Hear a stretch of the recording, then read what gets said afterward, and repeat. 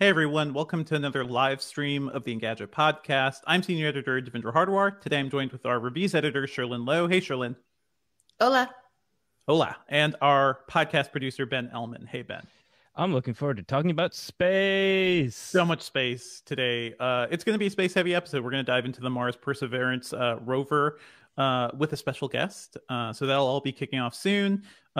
Just to give you guys a heads up who are watching this live stream, you know, you're basically going to be seeing us produce the podcast. So we can't chat with you during our segments, but we're going to have some Q&A sections. This particular episode, we're going to be recording out of order because our guest isn't going to be able to join us until 11:30 a.m. Eastern. So, you know, just stay tuned. It's all going to make sense in the final recording. But thank you for joining us. Drop your questions. We will be taking a look during the Q&A section. And yeah, do you guys want to say hello to anybody in the audience? Our usuals. Our usuals are here. Thank you. As always, hello. Thanks for joining us again. The community is amazing. Can somebody check on Bruna? I haven't seen her in a little while. Yeah. But hello to Mark Dell, who's here again, as always, which we are very appreciative of. There's Raj Luthra, I think, from Surrey, England. Hello.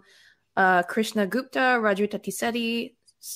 I'm just shouting out names because y'all made it a point to be here. And thank you. Nice. Thank you. Dionysius, I don't know. We're doing the YouTube streamer good practice of saying hi to everybody. So yeah, hi and hello, Sherlyn. You're actually best suited for reading off all of these names, just because, like, being from Singapore, like, you know. Yes. You have the immediate understanding of how to. Ben, is this because you saw my tweet from yesterday about Tagalongs versus Tagalog? No, literally no. It's just it was a random tweet at like midnight. Sherlyn's like, it's not the same. Well, it's because I saw a meme where someone misspelled Tagalong, and I was very annoyed. I was just like, Tagalogs are not cookies. Tagalog is a language. I think it's autocorrect. Go straight to Tagalog. When you Smart the Orc says, say hi to me, and Mark Dallas thinks my TV is on fire. It sure is pretty lit. It is definitely on fire. Sherlyn has no fire extinguisher, so you gotta keep that in mind. Yeah, keep that in mind. Okay, we're gonna kick off the show. Yes, we're gonna do the intro, then we're gonna go into another section at 11:30 a.m. We're gonna kind of loop back around to our first section, so stick with us. Everything will make sense. Are you guys good to go? Yeah, more people saying hi. We can't say hi anymore. Sorry, but we'll say hi later. Wait for the Q&A. Give us half an hour. Okay. What's up, Internet, and welcome back to the Engadget Podcast. I'm Senior Editor Devindra Hardwar. I'm Reviews Editor Sherlyn Lowe. Today, it's all about Mars. Once again, we're going to be chatting about the Mars Perseverance Rover. It just landed on the Red Planet this week, and we brought on a very cool guest, Sophia Gadar-Nazar. Let me do that again. We brought on a very cool guest, Sophia Gadar-Nazar, to chat about this landing, what it means, why it's so special, and what is going to be going on with this mission in the future. As always, if you're enjoying the Engadget Podcast, please be sure to subscribe to us on iTunes or your podcatcher of choice. Leave us a review on iTunes, and you can always email us at podcast@engadget.com. Okay.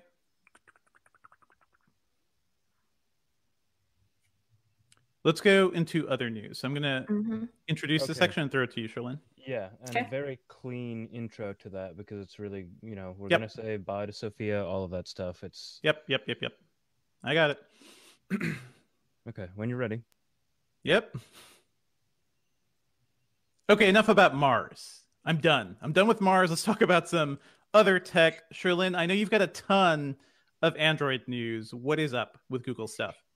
Hells yeah. So Android 12 isn't going to be ready for a while. We just saw the first developer preview recently, maybe last week. And that doesn't mean, though, that we don't have any new features to look forward to. Google's actually been changing up its update cadence, I feel like, in the last few years or so, where it actually just releases like sets of updates as they're ready. It doesn't like wait till a major release anymore to share them. That's good. I prefer this, honestly. I like a few features here and there. Yeah. Yeah, it might make like each new version of Android feel like it's less of a huge update, but you do get these features sooner instead of having to wait around for an arbitrary date. So with this set of updates, there's like half a dozen new things. And I think the biggest thing that most of us were excited for is scheduled texts. Scheduled text meaning in the Messages app. So only in, text, RCS text or text. You can set a message to send like at whatever time you want. So the practical uses for this are like if you're texting with someone in a different time zone and you don't want to wake them up, so you set a message to send only when they're awake. So like if you're, I don't know, you want to send a good morning message but you're afraid you're not going to be up yet, or you have random thought in the middle of the night and you don't want to bug your friends. Sure, that's Lynn. what Twitter is for. But yeah, I also do send a lot of late night text messages. This is very true. All the group chats are of me going like, why are trefoils called trefoils or something? I don't know. But yeah, magnets, how do they work? Yeah, scheduled text is awesome, and it's one thing I don't think iOS people have yet. So no way to rub it in. I know, but we have y'all have other things that we don't have, like a good messaging app. Anyway, in addition to scheduled text, there are a bunch of other things, right? There's a new dark mode for Google Maps. That one's been rumored for a long time, for a few months now. So now if you're driving around in the dark, you can use dark mode on Google Maps and it won't have to scorch your eyes anymore. There is an assistant cannot be used even when your phone is locked. Now that obviously presents some privacy related issues and concerns, but it's a setting that you can enable. So if you prefer the convenience of being able to use assistant even when your phone is locked and when it's far away, it's actually helpful for people who really want to use assistant hands-free all the time but don't have a speaker, for example. This is a trade-off you might have to make, or you just have to be very careful about your privacy. And then speaking of hands-free use, there's also improvements made to the TalkBack screen reader. Google's revamped it to make it a little less cluttered. They've simplified some of the navigation, integrated some of it. So the menus used to be very confusing. And then they also added new gestures, multi-finger gestures, to get the screen reader to read you articles. So if you swipe left or right with 3 fingers, you can change the reading options for articles from reading headlines only to reading every word to reading even every single character. So just keep swiping to toggle through those. So, I talk a bit about accessibility in my coverage, and this is one of the things that Google is doing, and I think it's a good thing that they're working on it. Yeah, that they continue to update it. And then the last few updates, generally less important to me, Android Auto. I don't drive because I'm in the New York area. So, but there's some updates. You get a new, you can play now voice activated games, Devindra. So the next time you're in your fancy new car and you maybe have Android Auto, I know you're an iPhone person, but you could start a trivia game or Jeopardy. That seems like a bad idea, but okay. if you're on a road trip or something, or you have to entertain the kids or something. I don't. Yeah. And then there's some other features like custom wallpapers for your dashboard, split screen if you have a wider screen, and a privacy screen when you have like to decide when you show your Android Auto screen, if you have someone in the car with you or not. So just a bunch of updates. I think it's nice. People in Android, people who are on Android may appreciate it. And a lot of these, it's not clear yet just how immediate they will go into effect. But they're expected in the coming weeks or so. So look at your phone, keep updating. Very cool. Very cool. Well, I think there's other news happening too. Sony gave us a brief glimpse of what's going to be coming with the next PlayStation VR that's going to work with the PlayStation 5. It's not coming this year, but they dropped a blog post that was just like, hey, we like VR. We have a new one coming. Okay. It'll be better. It'll look clearer. It's all like very vague. I expect a higher resolution, wider field of view. Those are all things they kind of referenced. Better tracking. And they even talked about like having a new VR controller, which is kind of interesting because right now, Sony relies on the old Move controllers, which are very old. The Move controllers and its old Move camera with the PlayStation 4, those things were around for a while. And I was shocked when I reviewed the PSVR in like 2016 that, it delivered a pretty decent VR experience. But yeah, they need a new controller. So if they build, I have thoughts on this because I'm just now looking at the picture of, I believe is the PSVR set with the two controllers with the orb on the end of the. Geez, that's not very sophisticated. That looks a lot like Lenovo's. Boy, I played a Marvel AR MR game with Lenovo's Mirage 2 years ago, and those it's very similar, style. Yeah, and it's no, you can do better than that. I mean, those Move controllers came out really early in the 2010s too. I believe even weren't they part of the PlayStation 3? I got to look at the history there. But that's old hardware that they kind of retrofitted to be VR stuff. So I was shocked it worked, and it worked pretty well. The problem was the setup for PlayStation VR is a mess, right? Because you need to have the camera, you need to have a giant cable trailing through your living room to the headset. There's like a breakout cable in the headset. You got to plug in headphones into that cable, I believe. So like it's a whole bunch of things all at once. So I hope this next version is more streamlined. Give me like, it's probably still going to be cabled, but give me like a single cable, built-in headphones with the option of using my own or something. And, better quality and stuff would be nice. But certainly the PlayStation 5 is fast enough to do much, much better VR than the PlayStation 4. So yeah, I'm looking forward to it. It's just, I have a few questions about this as a budding console gamer. One, you keep saying that, but what evidence is there other than your budding?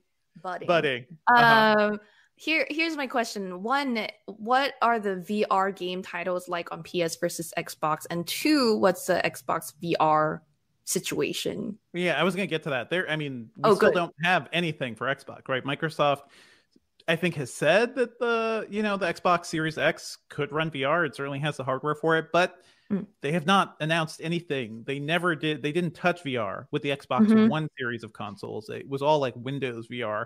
And it even seems like Microsoft is taking a step back from that now. So I don't know. I was kind of predicting like maybe they're waiting for wireless VR to become more of a thing, but that would be super expensive. That would be, a $500 headset, even just to get the wireless receiver and everything. So we don't know. The Xbox Series X does have has a USB port up front. For VR, you also need an HDMI jack. So like it's a whole bunch of things. Microsoft has no strategy, whereas Sony did a pretty good job of launching the PSVR with a bunch of really cool games. And some of the early experiences, like there was a Batman one that was super cool. And even since then, games like Resident Evil 7 it was updated to support VR. So you could play that entire game in first person in VR on a pretty old console. So that was all really impressive to me. Yeah. It's one of my favorite games, by the way, Resident Evil. But except for I used to play it in an actual arcade with the actual gun toy things. So I think you're thinking of a different game. Are you thinking of House of the Dead? Yeah, you're thinking of House of the Dead. Different house. I did also, exactly. I also did play Resident Evil somewhere, somehow. I feel like that's very familiar. Somewhere, somehow. Maybe I watched the movies. Anyhow. Or you could be thinking of Time Crisis. But yeah, that would be House of the Dead. I loved Time Crisis. Oh, yeah. You had arcades. You were lucky. I loved my arcades. I had a childhood. This is true. You had a childhood with arcades. I miss social things. So hopefully we will get back to a place where we could do things and play games in public too. What else is up with you, Sherlyn? Because I know you've got a lot of cool news you're sitting on. I know. So in the world of hardware, I think this is a big piece of news. Huawei unveiled its Mate X2 foldable phone. And this is like, it's been a while since we saw Huawei do its foldable phone. We saw a Mate XS, I believe, last year, I want to say, which was more durable than the original Mate X. Now, as a refresher, when the foldable phone war started happening, Samsung came out with the Galaxy Fold. It folded inwards upon itself, and that iteration has sort of been the same. That format has sort of been the same for Samsung. Meanwhile, Huawei came out and was like, "No, we think folding outwards is going to work. Like have the screen bend and face outwards." That was the original Mate X or Mate 10 or however they want to pronounce it. Was it ever released? We kept it was talking never really about it. sold large scale. Yeah, Yeah. We saw it floating around at conventions or whatever, and if it ever went on sale, it was very limited run, and I don't actually believe it ever did. We had pricing information announced for it, but I don't know how many people actually were able to buy it. Anyhow, that was how the Mate foldables were right. They folded, bent outwards. The Mate X2 that was announced this week looks a lot more like the Galaxy Fold. Maybe they realized it's a pretty bad idea to have just all screen out. Yeah, I feel like Huawei probably took a while to figure out how to make it more durable, and then we're like, oh crap, this is probably not going to work because screens are very fragile. So what happened is now basically there is a 8-inch inner screen that folds upon itself, and then an outer screen that's 6.5 inches with a slightly different aspect ratio than the Galaxy Fold. Both of these screens are OLEDs, and they have 90 hertz refresh rates, which good. These are good specs. Pretty wild. Yeah. Especially for a flexible screen on the inside. But because it's Huawei, a few things to note. One, no Google Apps, right? There's not a proper Google App Store in there. You won't have access to your Gmail, G Drive, etc., unless you find a way to sideload. Lots of questions there about that. The phone will run EMUI 11. EMUI is Huawei's sort of Android open source based software, and it's based on Android 10. So this is basically Huawei taking AOSP, which is an open source code and platform anyway that basically anyone can take and tweak to their heart's desire. Okay. And not official Android, right? Which is currently on 11, and the developer preview for 12 was just released. So that's supposed to come through soon. We're not sure. Now, okay, before I explain to you guys some other things about Huawei that we want to be careful about, let's just quickly talk about what this device looks like, right? It looks really thin. It looks very nice. And having played with the original Huawei Mate foldable phone, I feel like Huawei's hardware is going to be very good. Huawei has made some really good looking phones in the past. We like their laptops too, right? So we love their laptops. Their laptops, well, a lot very, very MacBook clone-ish, but solid, sturdy, good looking. The problem with Huawei is that, setting aside the accusations of like its security risks here in the US, like they've, come under fire during the Trump administration and were banned. And that's the whole reason they don't have access to Google Apps or the Google App Store or Android anymore. There's also the fact that there's a lot of reports on how Huawei is working with or somehow facilitating the Chinese government on its really awful treatment of, and I'm going to butcher this pronunciation, Uyghurs, which is sort of like a Muslim community in, I want to say, northern China. The way I understand it, my understanding of this issue, by the way, comes from what I've known growing up and watching a lot of Chinese TV, and Chinese TV shows, especially the period dramas, villainize or vilify the what we call Xinjiang, which is that part where the Uyghurs are, a more Muslim-based community. I mean, I think even the last Mulan movie kind of did that too. Yes, like the bad guys were the browner Chinese people. Oh, yes. Imagine that. Exactly. For the longest time, I also just assumed they were Mongolian because that's what the subtitles were sometimes too, because we didn't really subtitle well in the past. So I made that association in my head. But anyhow, that's my understanding is obviously a little... The perspective that I have is a bit different, right? I feel like to me, this has been a long and ongoing issue since way back in the dynasties. But the concentration camps are new. So, the alleged concentration camps. Yeah, there's a lot of coverage of that. Be sure to read up on all that. We wrote about, there was a report that Huawei tested its facial recognition software that specifically targeted Uyghur Muslims in China. So it's awful. It's bad stuff. And I think a lot of that is why we are not reviewing Huawei hardware. We're not like covering them in the same way we'd cover other companies, because we have to wait and see what's going on. Yeah, and I'll say this. Sometimes if you look at Engadget and you feel like, hey, there's something you might not be covering, often there will be a reason.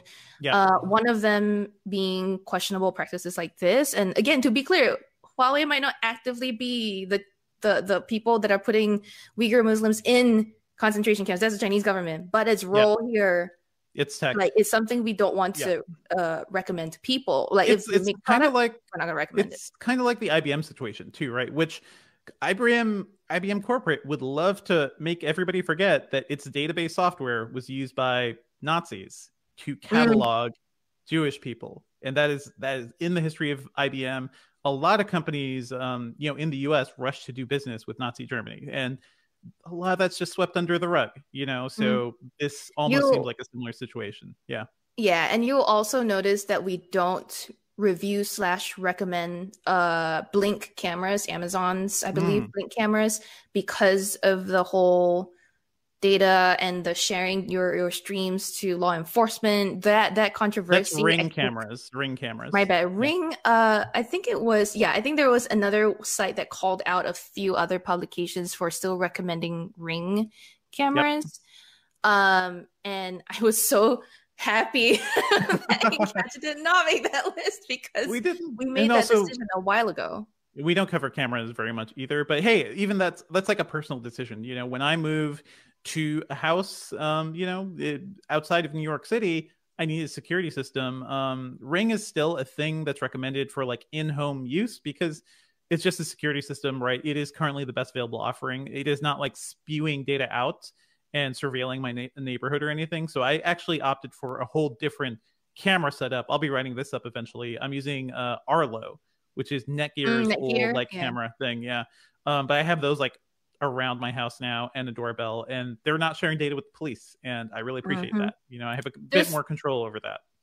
Yeah, if we get into smart cameras, there's a lot of different options. I mean, I personally have used a Canary. I have Nest.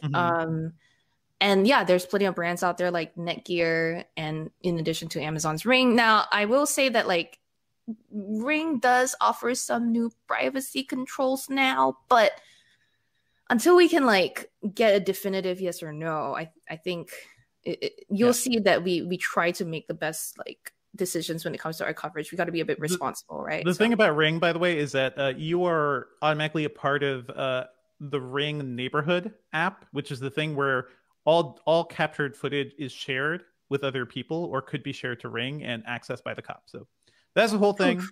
Yeah, it's not great. I don't like that. Yeah, so anyway, that's our stance on Huawei. We haven't made similar decisions around Xiaomi, even though Xiaomi apparently also comes under fire for reported security issues. But know that we can continue to evaluate these situations and then make decisions when we have enough information, I think. For sure. So we got some other news. This is like a news heavy week, Devendra, right? So much news. Well, Spotify had a media event, and I know several of our reporters hopped on to cover it because there was a lot of stuff coming out. They confirmed that hi-fi audio, so CD quality audio, is going to be coming later this year in select markets. We don't know what the pricing is, but that would basically bring them in line with Tidal, I believe Amazon Music, and a bunch of other services that do like high-res lossless streaming. Lossless, I assume, or at least like higher fidelity. And it's a thing where right now Spotify, the highest quality setting is 320 kilobits per second MP3, which I think to most people and most speakers and everything and headphones, that's going to sound fantastic. The CD quality version is going to be for the audiophiles who just, they're the kind of people who keep their CDs around, people who prefer the sound of physical media to streaming.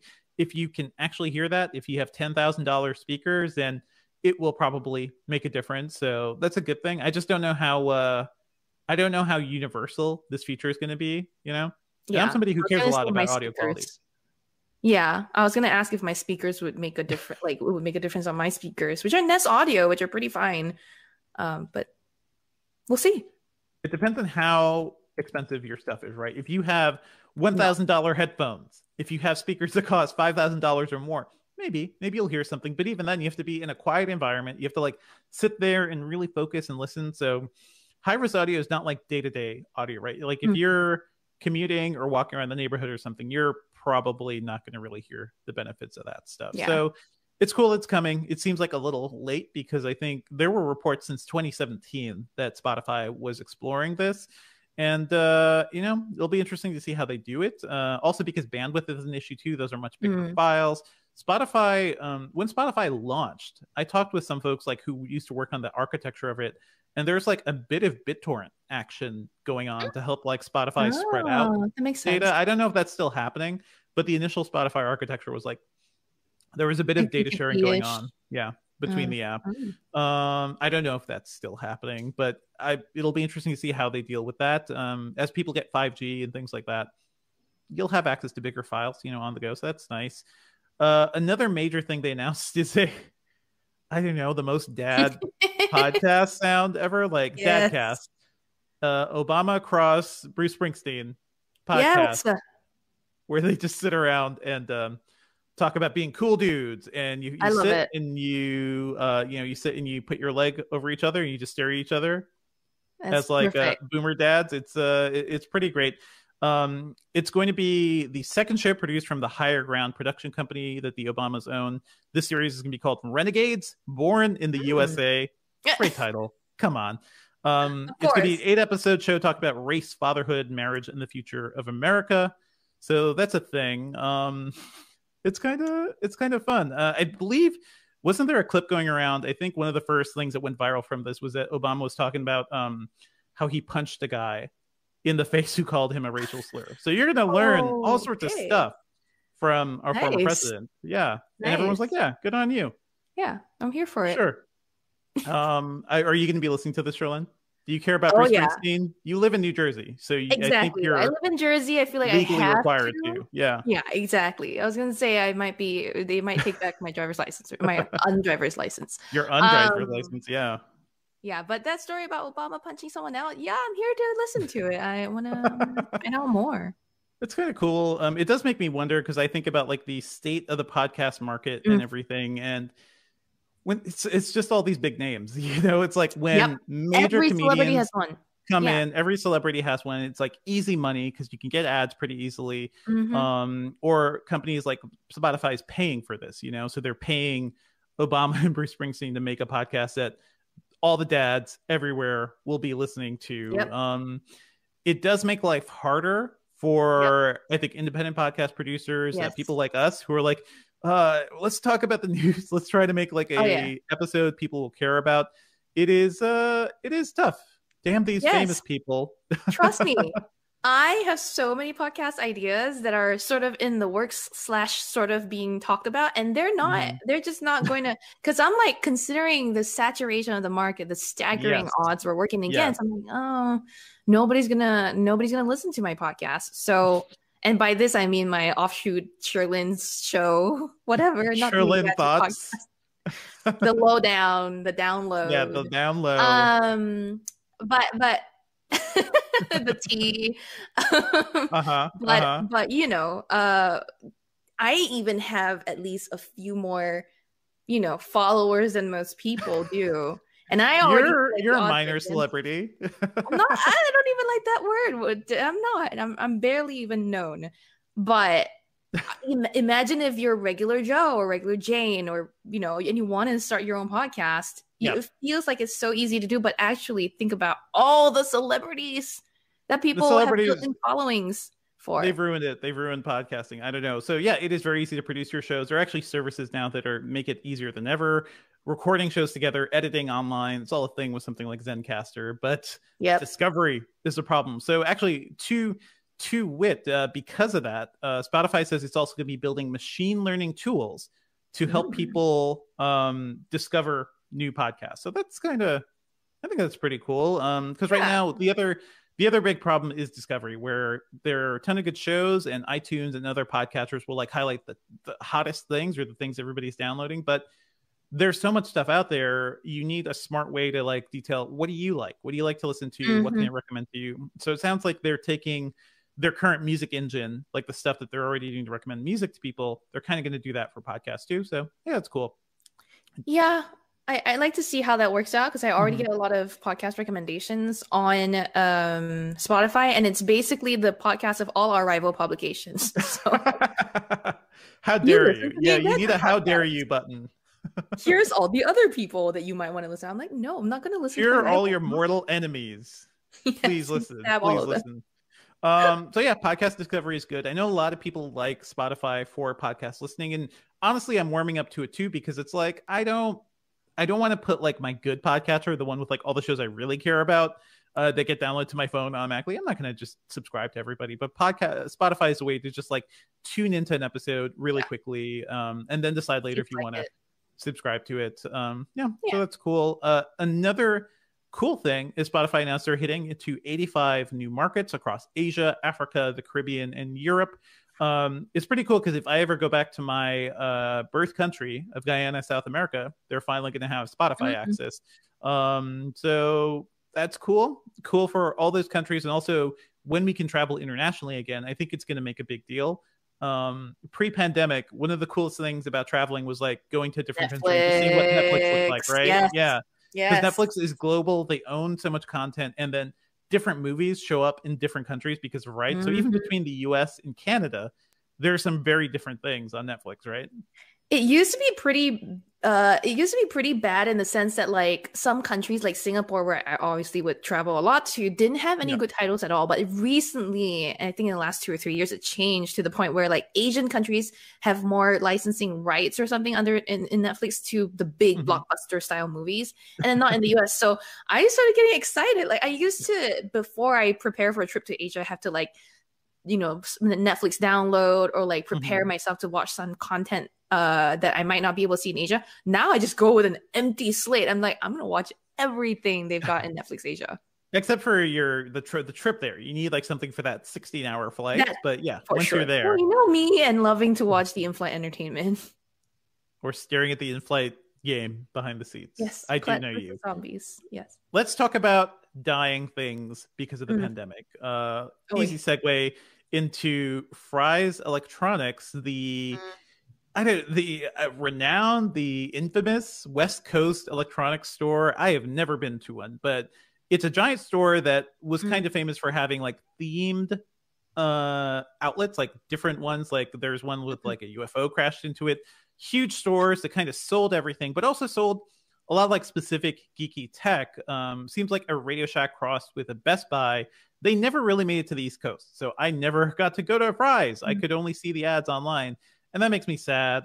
They kind of unceremoniously just closed all the stores this week. They didn't put out a big announcement or anything. There was rumors going around on the internet, on Instagram and Twitter, where people noticed like, this store is empty. And they went in to get something and people were like, yeah, we're going to shut down the website later tonight, or at least, close everything that's still open.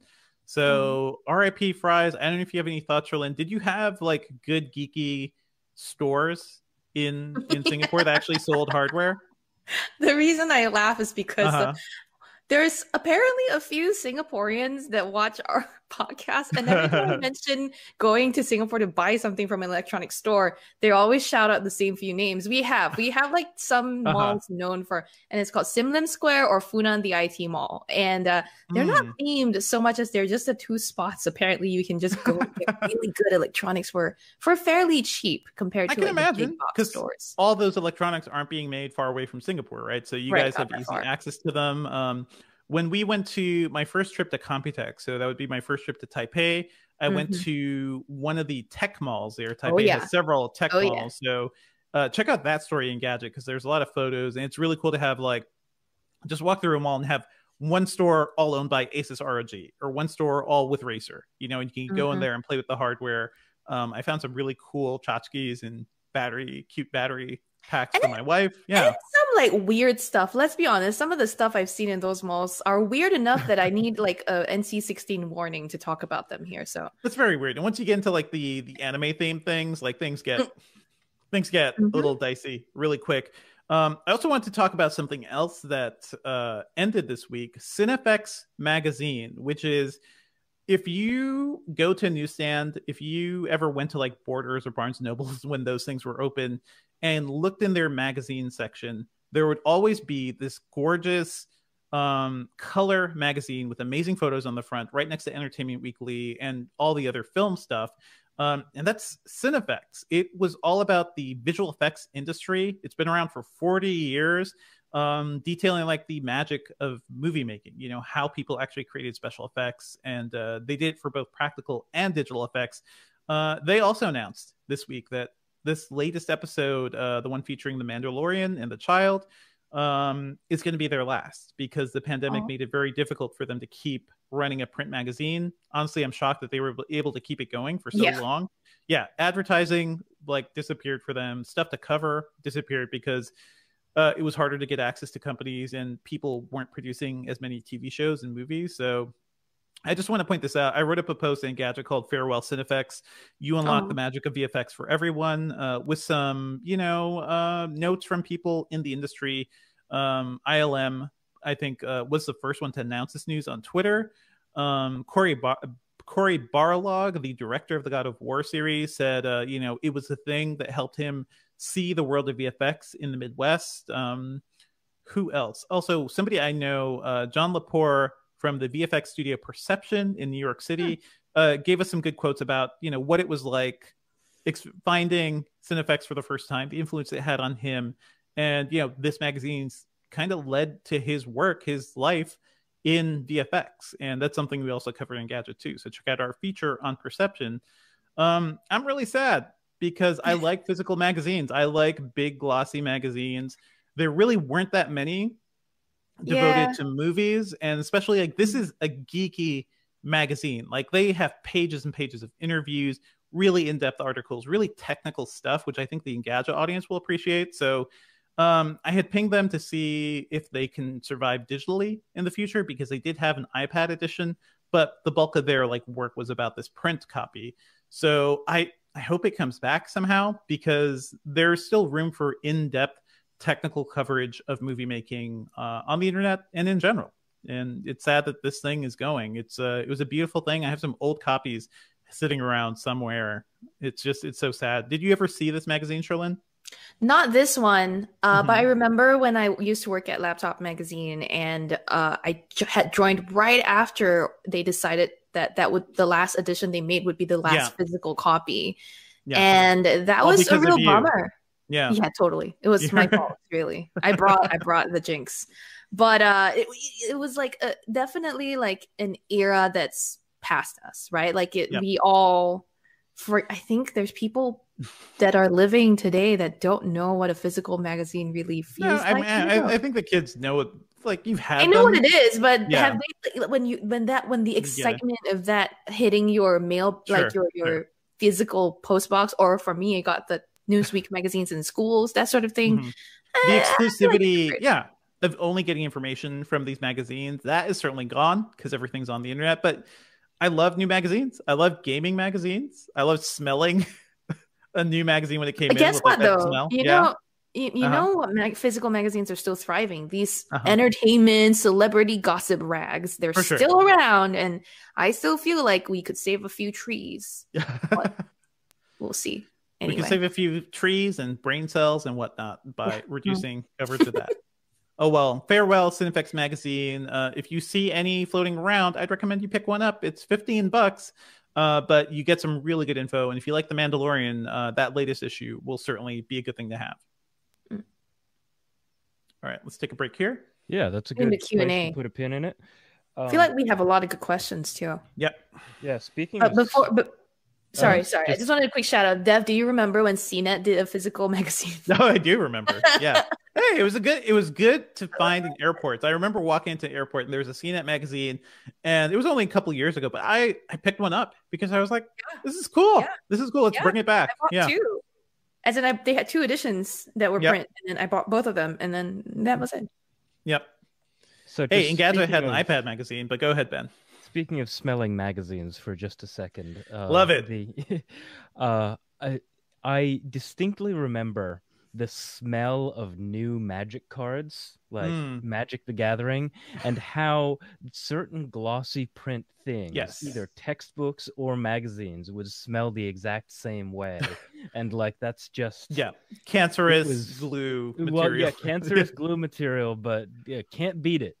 Can't beat it. It was never Magic cards for me. It was more like X-Men cards and like Marvel Cinematic, not Marvel Cinematic Universe, but Marvel. I still have like a pile of X-Men trading cards in my desk here that I've had since I was an elementary school kid. It was the stuff I loved growing up, you know?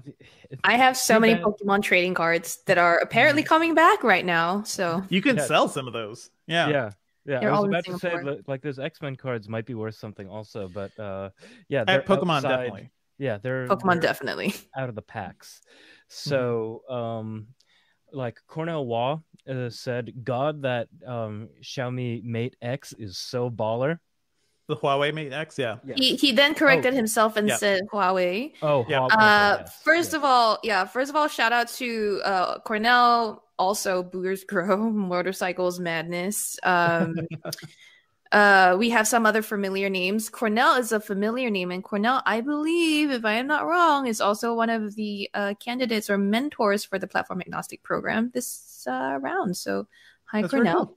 That's very cool. Cornell also mentioned that there was a Fry's in Georgia, and that's something I learned actually not too far from me. I did not learn this until go see it. Start shutting down. Oh, but yeah. So apparently we have a Micro Center here that is one of the best reviewed retail outlets I've ever seen. So I'm going to stop by there like once things are a little safer. I love Micro Center. You can get so many things there. That's good. We had some in New York too, but they were also so inaccessible. It was like Industry City, and I lived in Brooklyn, and it's just like annoying to get there. Like Micro Center is one of the few places where you could actually go, and I'm not sure if you could build a whole PC. Yeah. Like, yes, they had cases, and they had like you could go around the aisles and actually like look at all of the different cards and stuff like that. Now, in the time of like extreme e-commerce, is actually like a benefit. Slightly nostalgic benefit. Slightly nostalgic. It still does. I'm surprised. Yeah. Also wanted to say just hello to Daniel Cockane because he's also a familiar name. But Mark had a lot of good like comments / questions. Mark was talking about Mark Dell, by the way. First of all, can you play solitaire with your voice? That is an Easter egg question because I used to play a lot of solitaire. So thank you. You used to? I don't anymore because I've moved on from solitaire to 2 dots, and now all I play is Duolingo. Okay. So what language in Duolingo? I've done quite a bit of Spanish, so I feel comfortable-ish in Spanish now, but I'm starting to pick up Korean, and Korean is hard. Korean is so hard. Oh my gosh. I also do Chinese lessons just to tell them how wrong they are. That's it. That's more in character, I'd say. Yeah. Yes, it's very in character. But Mark also asked about Daft Punk's split. Have you been any feels about Daft Punk's split, Dev? Big feels. It broke my heart. And also the epilogue video. I don't know if you guys saw. I did not. One of the robot men walking away and exploding himself. Oh, like no. a very Daft Punk ending. And it was like the other like waving him by. So I almost wonder if like the one side of Daft Punk will be its own, his own solo thing eventually. But yeah, I mean, Random Access Memories was such a perfect album. So good. And also the Tron Legacy soundtrack, which everybody talks about. They just released some new tracks from that. They're good. I grew up with Daft Punk. Like all their 90s stuff kind of reshaped the way I listened to music. So it was them, it was Prodigy, it was Tricky and Massive Attack, like in the late 90s. Like that was me. That was my music, I'm very annoyed that they didn't do Alive 2017. They did 1997. They did 2007. I was a little bit too young for both of those. I was like, when 2017 was rolling around, I was like, yeah, absolutely. I will like sell a kidney to see Daft Punk at like Madison Square Garden or wherever they would be. And they didn't do it. Oh. Mark Dell said the epilogue video was actually a clip from their movie. I can't tell if this is a joke. I'm sorry. Oh, well, I mean, they did like that movie Interstellar 555 or something like that. Oh, yeah. Was it? I do not recall. I have not seen the movie. Me neither. The only movie I know associated with Daft Punk is Tron. Like basically just an extended music video, which I'm all for. Yeah, it's kind of like anime, like extended music video, and yeah, it has a story, but like there's no dialogue, so it's like one of those things that you could absolutely see playing in a college dorm anytime, like at 3 a.m. anytime between 2004 and current day. That was certainly me. I know a lot of people are worried about like what the next Tron movie, because there is another one coming. Yep. Like who's gonna do the soundtrack? And I'm thinking like, exactly. Well, give me one half of Daft Punk and a dose of Janelle Monáe. Trent Reznor. Ludwig Göransson, sure, but Janelle Monáe like as like vocals and other aspects. Trent Reznor is too dark. Trent Reznor's too dark, although he can. I mean, they've been doing funny stuff. He's pretty good. He went jazzy for Soul, like oh yeah, that's right. And I just said Raj Luthra's name because that exactly the comment they made was they were hoping that Daft Punk would return for Tron 3. Yep. Everybody was. It eventually gets made. Oh man, let me just tell you guys, like that Daft Punk soundtrack's the movie so fine, right? But did it come out right before Comic-Con or right around Comic-Con? I was there those years when they were like showing off early footage from Tron Legacy, and like the music was just everywhere. So I directly tie those soundtracks to my sensory experience of going to those amazing Comic-Cons before it became even worse. And I think Hollywood Studios kind of gave up on Comic-Con, but it was a good time. Yeah. Interstellar _ Prasad M says Namaste from India. Hi from New York area. Hi. While we're still marginally talking about like French house and stuff like that, can't not talk about Justice. Just mention Justice and walking away. Justice. Is that actually how they pronounce it? The Frenchmen, yeah. That's how I've heard them pronounce it, but those French guys. Those French guys. I just know one of the guys in Justice is like really short, and so like he stands on a bunch of like boxes, so that they're about the same height when they're DJing. Wow, the Napoleon of the electronic music industry, I guess. Oh no, the French do electronic really well. Air, I love Air. You know, that was a big thing. I've never heard of Air actually. Well, you've definitely heard of Air Supply though. Hey, Air Supply. There was also a little bit of talk of like bringing back older magazines. Mark Dell was talking about Zap and Crash, which are like UK technology magazines. Daniel Cocaine, sorry. I don't know if you were finished, Ben. I'm sorry. No, go ahead. Daniel Cocaine says, is Fry's really closing, or are they just baiting to get people to do a Fry's stonks the way GameStop? It seems they're dead. Yeah, it seems like they're dead. Like it actually would have been smart for them to do that or maybe it was just too far gone by time like the GameStop stonks. I mean, people have been saying those stores have been empty for months, basically, and the pandemic didn't help. Yeah. It also feels like Fry's is so much more regional than GameStop is.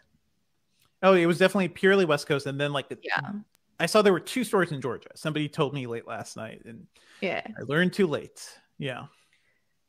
Okay. I think we can get on if we don't have more questions. We will finish up. Yeah, we will finish up the other aspects of the show we've got. We will do another Q&A round right before 11:30. We're going to take a live stream pause, and we're going to bring on our guests, and then we'll be chatting about the Mars Perseverance Rover. Yeah, lots of questions in the chat about why are we not talking about Mars yet. We will get there. We're doing things a little out of order. Sorry about that. And just so you guys know, like we're an East Coast show. Like we're all East Coast. So if we start at 10 a.m., that is 7 a.m. for folks on the West Coast. So to be nice to guests, I like to push them like as close to 9 or later their time as we can. So that is why that's happening. 11:30 is what, 8:30 for them. So that's not too bad. A slightly more civil way of doing things. It is really hard for people to come, give you time for free, basically. So it is all a gift from everybody. So I try to work around our guests.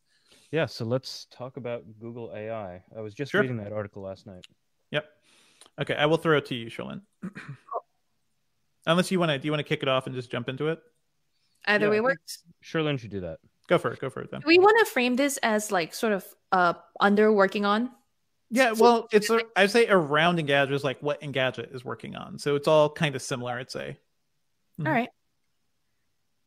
All right, so before we get to what Devendra and I have been working on, I wanted to shout out a few things that other Engadget team members have done this week, starting with Andrew Tarantola, who we affectionately call Andy. He recently published a primer or an article called "What's Going On at Google AI," and I think this is a story that has been unfolding for a long time now. Ever since a former Google's AI ethicist Timnit Gebru, or Gebru, I hope I'm pronouncing it right, tweeted in December about a very iffy resignation / termination that happened at Google. So basically, their tweet was, quote, apparently my manager's manager sent an email to my direct report saying that she accepted my resignation. I hadn't resigned. I had asked for simple conditions first and said I would respond when I'm back from vacation, but I guess she decided for me. So it's just, it's not cool. That happened in December, and things have been going on since. It's just been snowballing and escalating, right? Like, it's only gotten worse, and Google is not doing anything to kind of make it better. Yeah. There's not a very good answer for what happened. So for everyone listening and watching and wanting to know what's going on here, Andy's article is a very good way to get caught up. Not to give away his whole story, but just to kind of give you some background. AI and ethics. That's a huge thing. There've been AI. Google's like, I don't know what to do with this. Fire them. That's right. That's fine. Yeah. But if we take it even further back, we zoom out even more, right? Like, there have been ethical boards or associations to look at the ethics of AI for years now, since really AI started getting thrown around as a buzzword. And my cousin is like a lawyer in Singapore. He recently published a report about criminal law and AI. Like, there's governments. He's doing that for the Singapore Academy of Law.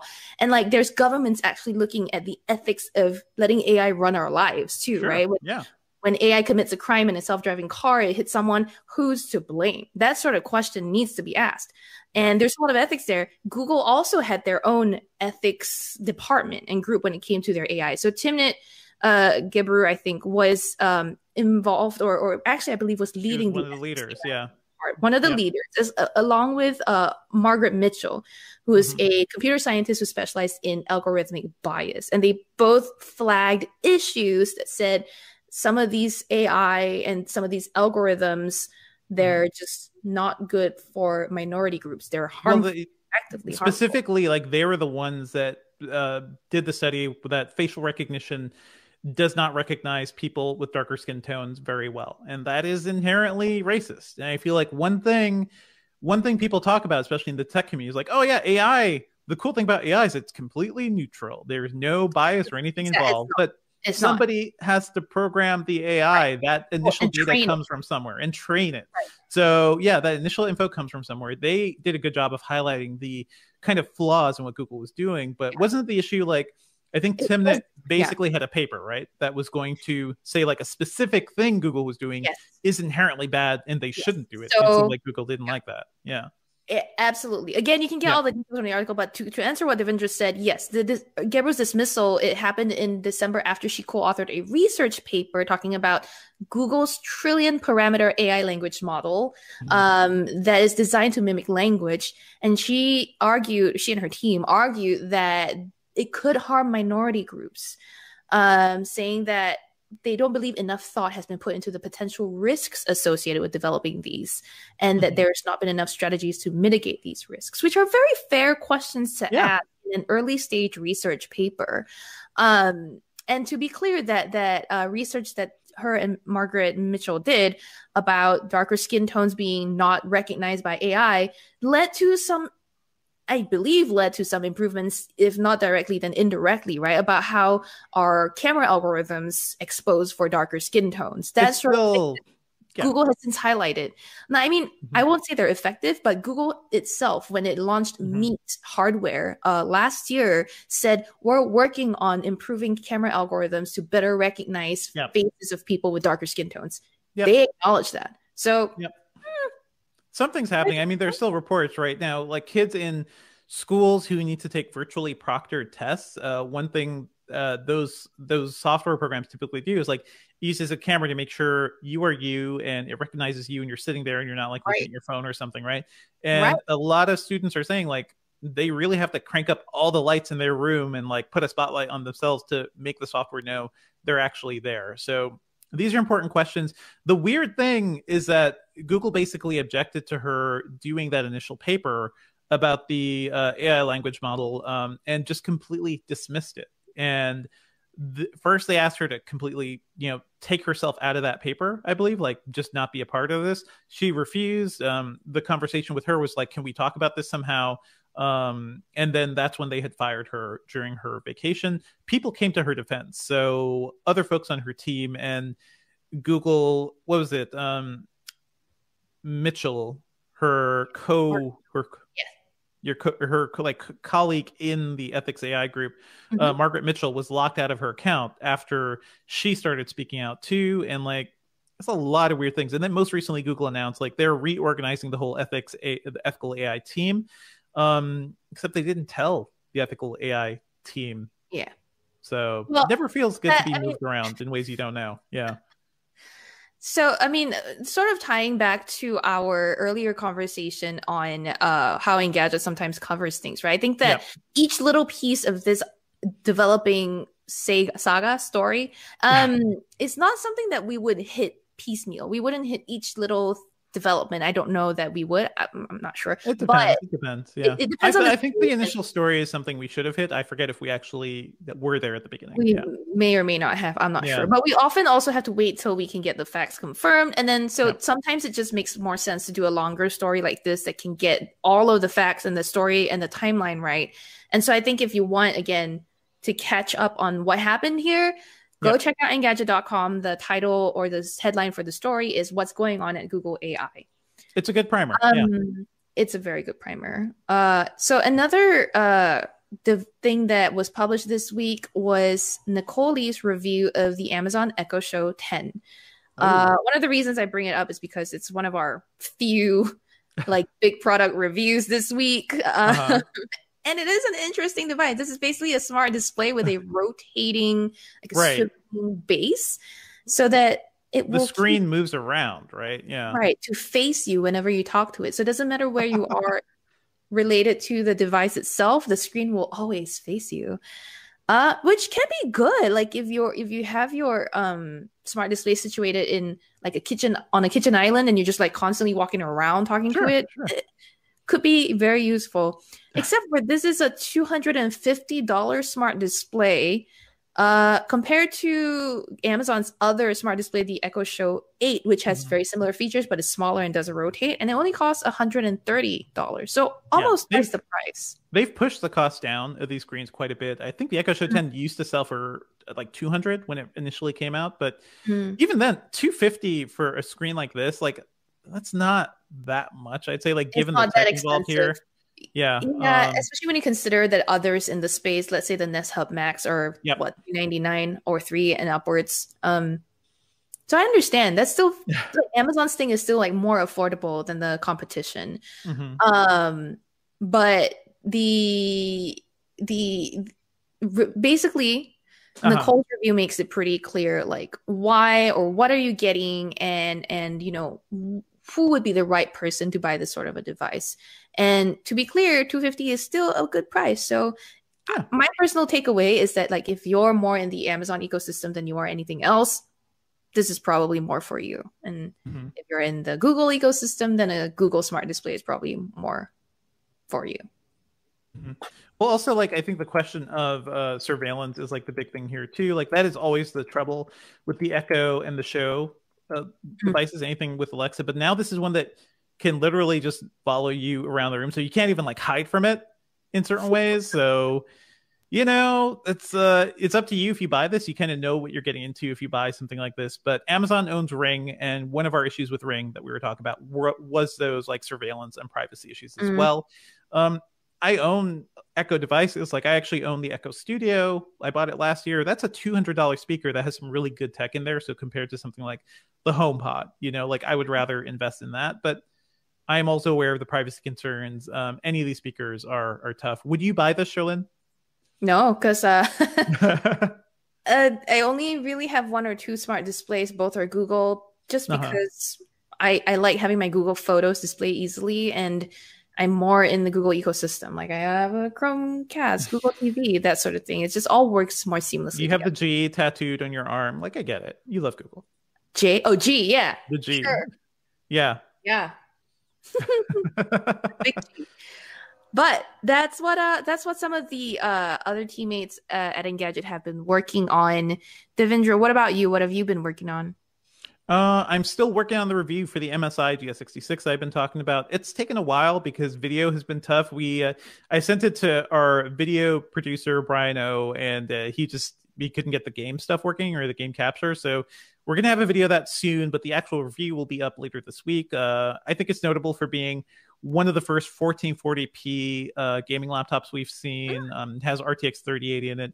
It's a cool laptop, but there are some issues. The fans are super, super loud. So my review's a little mixed on it. I'm also planning for Microsoft Ignite, which is it's more of like an industry focused conference from them. That's where we learn more about what's coming next in Office and other things like their mixed reality stuff. So we're going to be talking about a lot of that stuff for next week. But yeah, Sherlyn, what is up with you? So this week has been mostly hitting the news that keep coming, and my ThinkPad X1 Nano review finally went up, so you can go check it out. Long story short, it's a very light ThinkPad. There you go. And I'm also getting in some pretty quirky products and devices. Those of you who enjoyed the Mask Phone little hands-on that I did a while back will enjoy what I've got coming up for you. But these are definitely under embargo. Well, some of them are under embargo, and I shall not say I would like to surprise y'all, but come back next week. There will be fun stuff to see. And then some other stuff I still can't talk about. So here we go. Lots exciting. Of stuff. Okay, all right. Pause here. Little pause, Ben? Yeah, that's enough of a pause. We can move on. Okay. Oh, you just need a pause? Oh, yeah. Not just like a Q&A. No, not a Q&A. Just like a little pause. Gotcha. Okay, cool. Dev, do you want to lead picks? I could do, yeah. Okay. Cool. But I will throw it to you first. Yeah. Let's move on to our pop culture picks. Sherlyn, what do you have in store for us this week? So, this week, I blame Valentina, our conversation, for the YouTube hole I found myself in. All of this week, most of this week, I found myself catching up on YouTube drama. And I used to pay attention to beauty YouTube. So it would be like the whole Tati Westbrook, James Charles, and Jeffree Star and Shane Dawson controversy. I'm nodding. Yes, I know these names. You know this? Okay. Very good. No, I don't. I was surprised. Please say more names. But the way I managed to catch up with some of this stuff is through a YouTuber called D'Angelo Wallace. D'Angelo Wallace is a commentary YouTuber, and he is just really cogent and so thoughtful about the videos he's put together.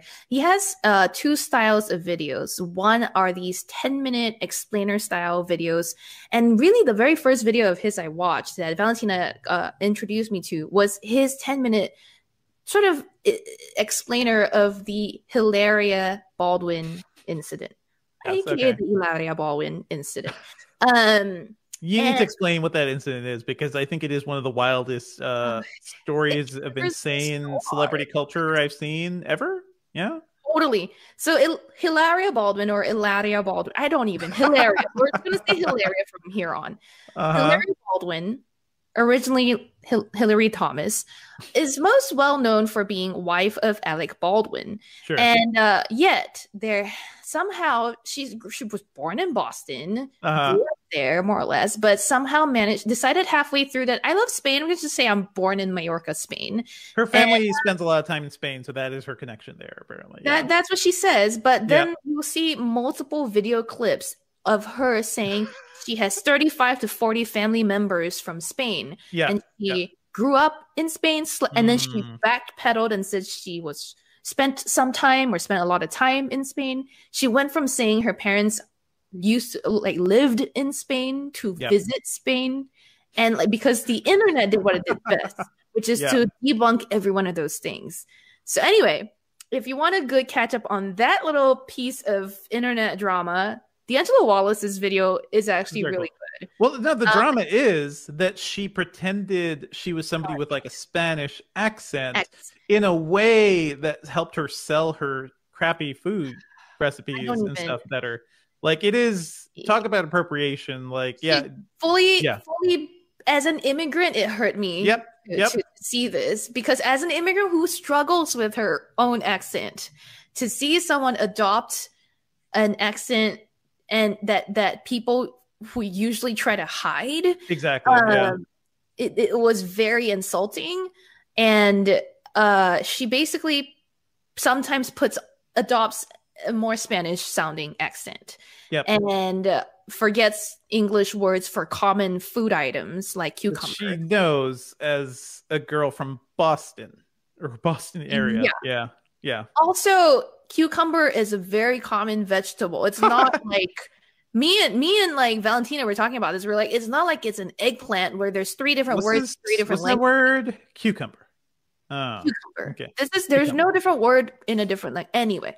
But D'Angelo Wallace breaks it down.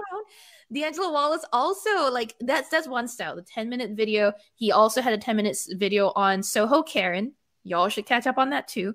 Okay. Soho Karen is the girl who lost her phone, thought it was a boy in a hotel in Soho, New York, and tackled him. But actually she had left it in an Uber. But the videos that I did get sucked into were the the beauty YouTube community drama from last year and the year before that, maybe. And he did hour-long videos kind of explaining why each of these personalities is flawed and unearths some really good information and presents very convincing cases. D'Angelo Wallace himself won a Streamy fairly recently for being one of the best commentary YouTubers, or actually was nominated for a Streamy, my bad. But just his videos are so well produced, so high quality, so well researched, and just put together. You can see so much time and effort went into them. The animations are great. The editing is great. His commentary is great. So I respect the hell out of this person. So that's my pick. The other thing I did watch this week was this Netflix docu-series called Crime Scene: The Vanishing at the Cecil Hotel. Oh, yeah. Did you see that one?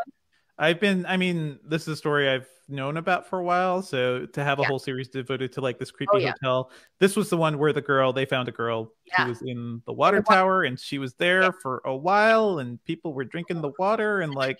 So this is about the disappearance of Elisa Lam.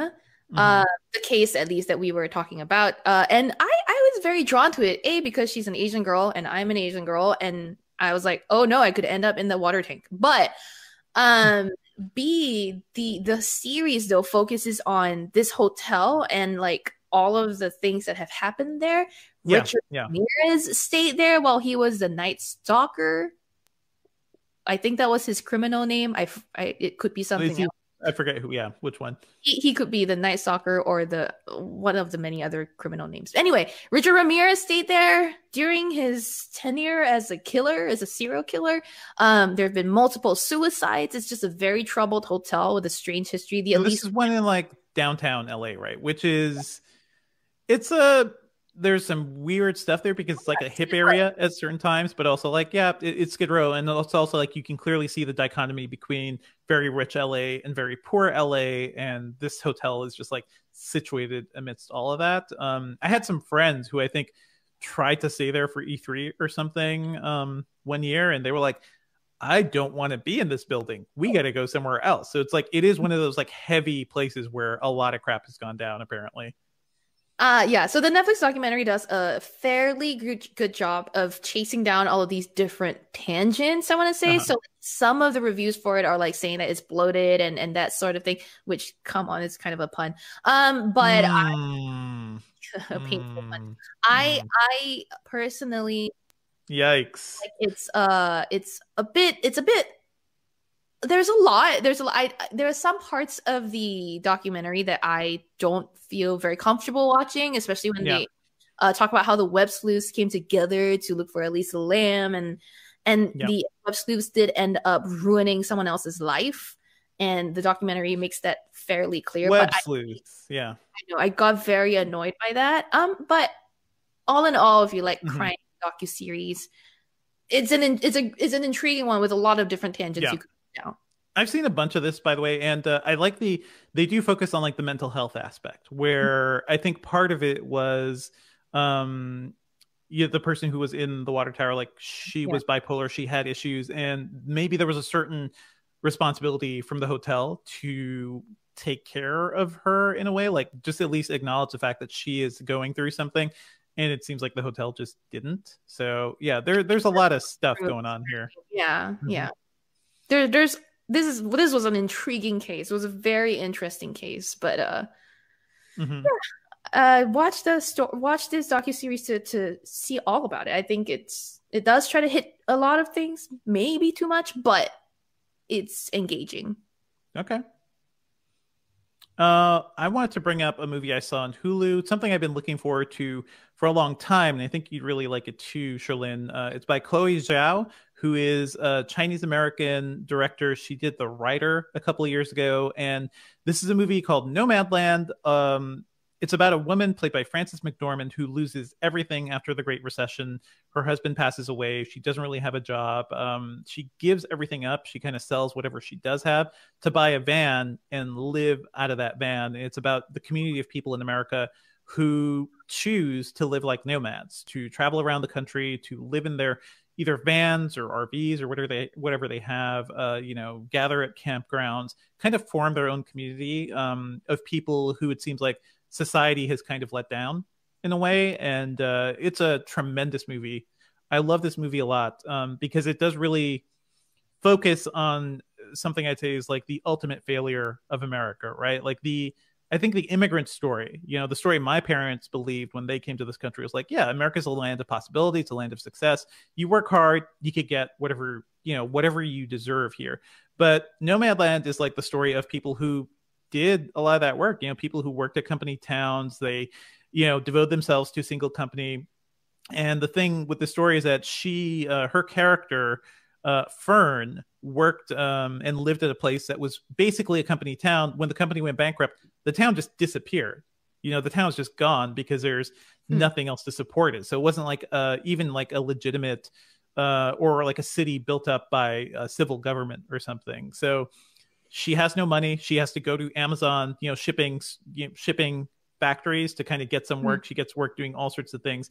It is about the struggle that a lot of people are facing in America, especially if you're older, you don't have retirement savings, and the pressure of living a life in America is like, well, you got to have a house, you got to have, a decent job, you have to have stuff. And this is a movie that's all about like what happens when you give up on that stuff in a way and kind of break free from the constraints of society. So it's a feature, it's a narrative feature, but it's also like semi-documentary because Chloe Zhao brings in people from this nomad community who talk about their own lives and their own experiences and like add a layer of authenticity to the movie. So yeah, it's a beautiful film. I highly recommend checking it out. Also check out The Writer, which is a movie she did about a Native American rodeo rider who is coming to terms with the fact that if he could ride or not. And that was played by non-actors, amateurs, but people who lived in that community. I love her movies because there's always like it's all about realism and authenticity, almost semi-documentary like, but also with a narrative that she wraps around it. Chloe Zhao like is on a roll right now because she is actually working on a Marvel movie. She's doing Immortals, which is the one what's his face got beefed up for. So Thor? No. Who got beefed up for? Thor? Not Thor, the comedian whose name is escaping me right now, from Silicon Valley. Oh, Silicon Valley. I know who you're talking about. I know exactly who you're talking about too. Kumail Nanjiani. I'm trying to think which Indian comedian is he? Which is the other thing. But Kumail, who I love, I think is great, but he got super beefed up for this movie. I do wonder how like her sensibilities as like an artist, as somebody who creates these like really realistic dramas, is going to adapt to Immortals, or like a Marvel Cinematic Universe thing. It'll be really interesting, but I think you should check it out also because, shout out to somebody, an immigrant into this country who is telling stories about America in ways I think few American directors actually are. She has such a great lens into this country. So I'd highly recommend Nomadland. It's on Hulu right now. I want to really quickly correct what we said. Kumail Nanjiani. There's 3 syllables to that name. But yes. Go for it. And I'll let you wrap up, Sherlyn. Yeah, wrap it up. But all right.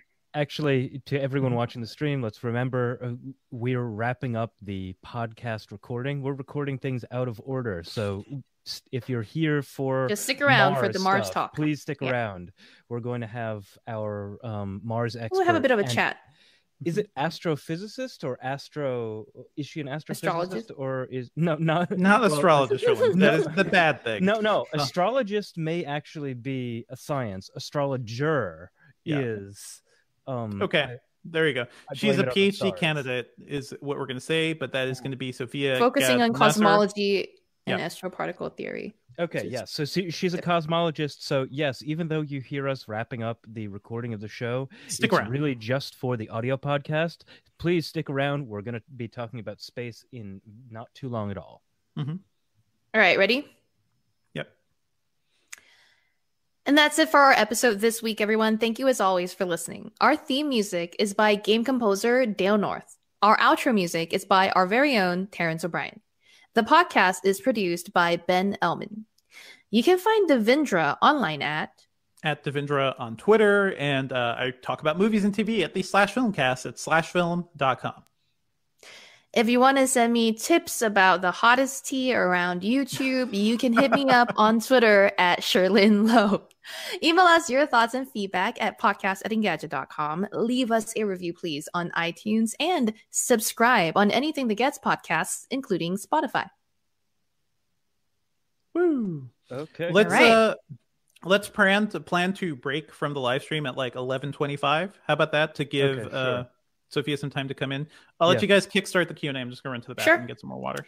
So what that means, live stream folks, is that we'll just start playing some video cover around 11:25. That's in about 9 minutes. So we'll still see your chat. We'll still be around. We'll still answer questions at the end of the entire stream. But this is just to make sure that like everything is good with our guest. We can do all of the technical stuff, and it would be better to figure out all of that technical stuff behind a proverbial curtain, and then come out and be all ready to just talk about the Mars rover and stuff. I'm looking forward to it because we actually have the Mars rover tech specs, and we're going to be talking about the specs just as if it were any other piece of tech like a phone or a laptop.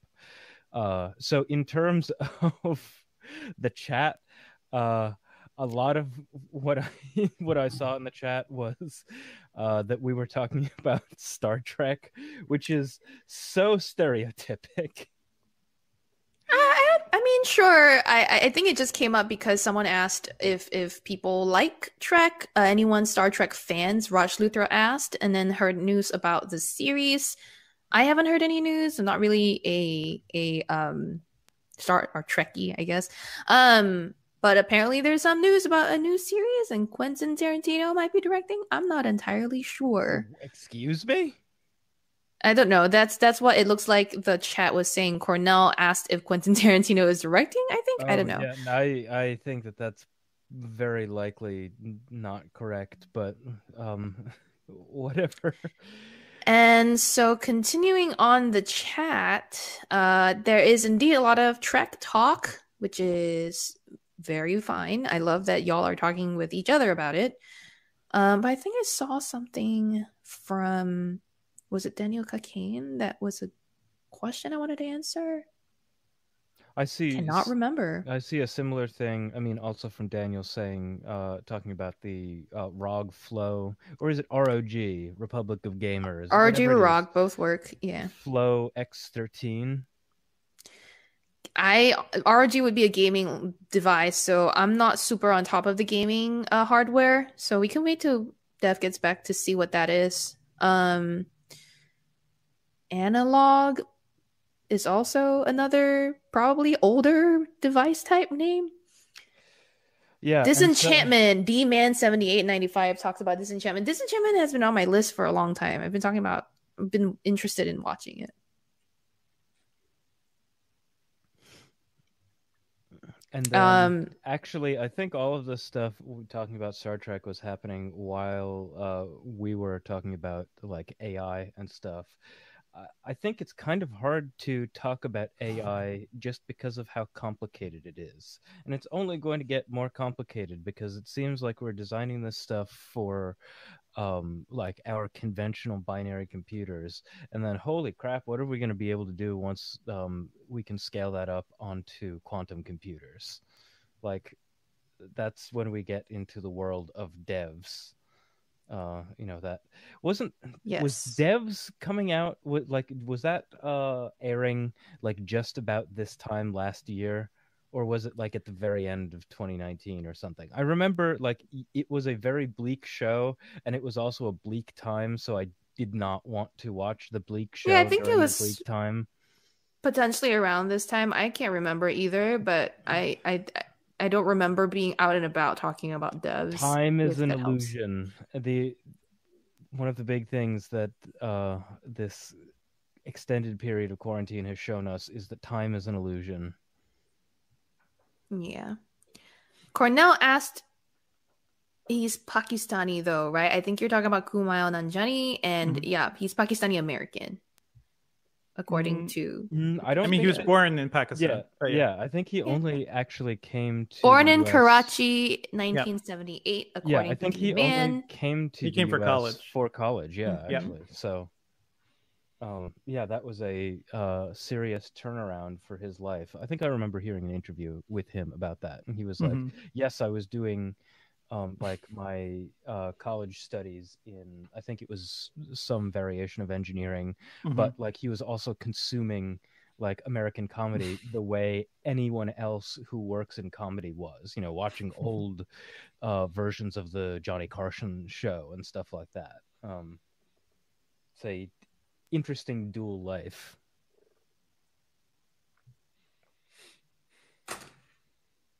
All right. Do people in the chat? I love the chat as always, but I don't see any like explicit questions. Ask us anything. Yeah. This is you got like close to 5 minutes to ask literally anything you want. So go for it. Go for it. How are things in New York? I'm wondering because I feel a little guilty. It is like gorgeous and sunny and 70 degrees right now. It's super warm today. It's like almost 50 degrees today. Well, yes, almost 50. I saw something on Twitter just yesterday that was, someone from like New York area, East Coast saying like, okay, yeah, like the West Coast and the South is like warm all the time, or like not all the time, but like depends Southern California. Yes. Like, okay, yeah, it might be warm all the time, but like you can't even touch the feeling of like when 50 feels like 80 after it's been like only 25 degrees for the last, I love variation. Like 2.5 weeks or 3 weeks.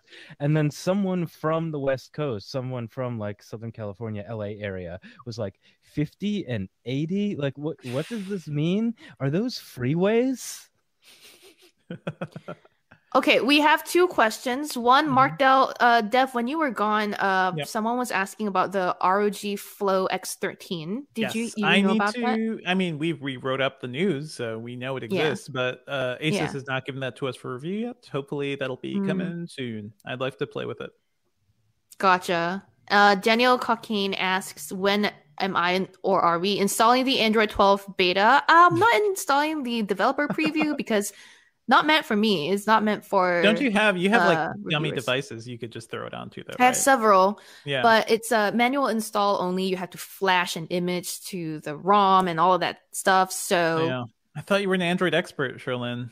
Oh, I could be, but I'm not going to like waste time testing a developer preview for non-work purposes. Yeah, exactly. And I'm also not working on an app trying to make it compatible for Android 12 just yet. So Raj Luthra asks, how good are foldable smartphones? I am thinking of buying one. They're getting better, but which depends on which one, right?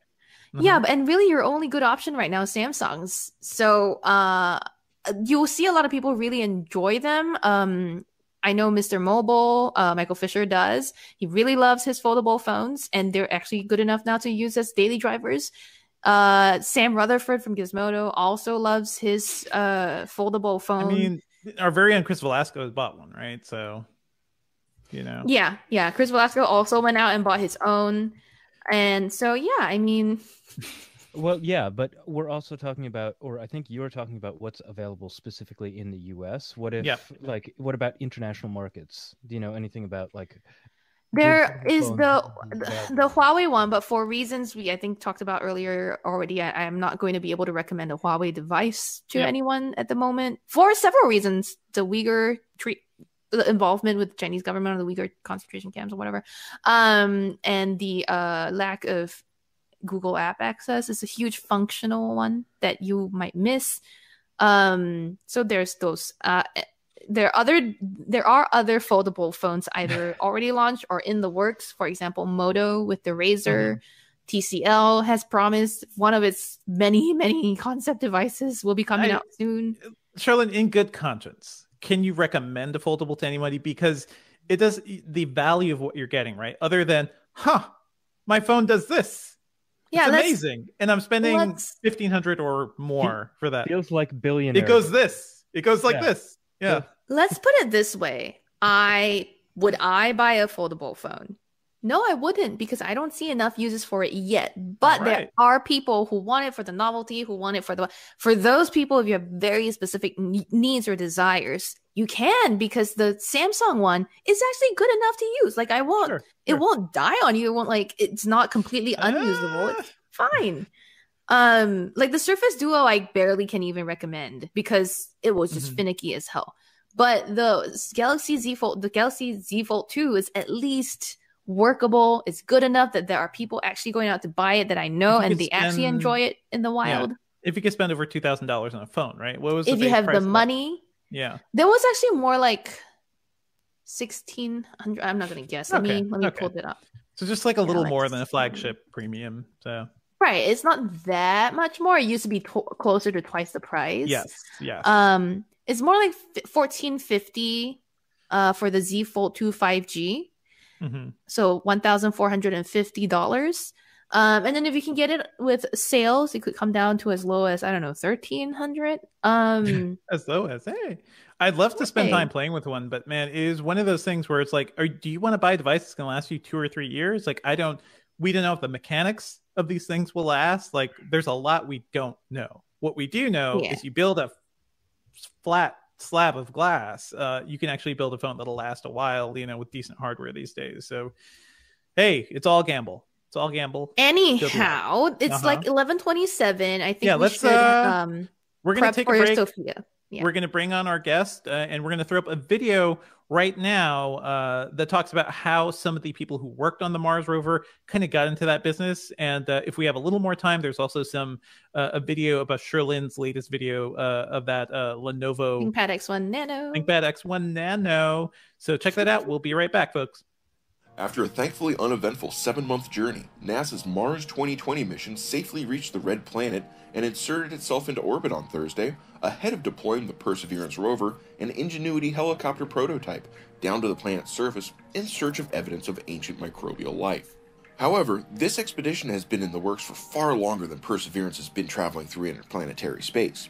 First announced in 2012, this mission marks the culmination of nearly a decade's worth of work by hundreds of machinists and designers, rocket scientists, and engineers at NASA's Jet Propulsion Laboratory.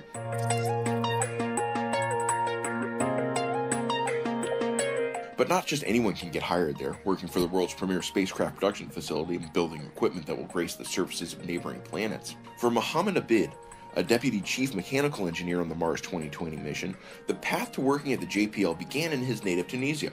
After graduating high school there, Abid moved to the UK to complete his master's before coming to the US for his PhD. But good grades weren't the only thing that helped him get his foot in the door at the JPL. Abid credits having multiple internships under his belt as a key factor in his getting hired.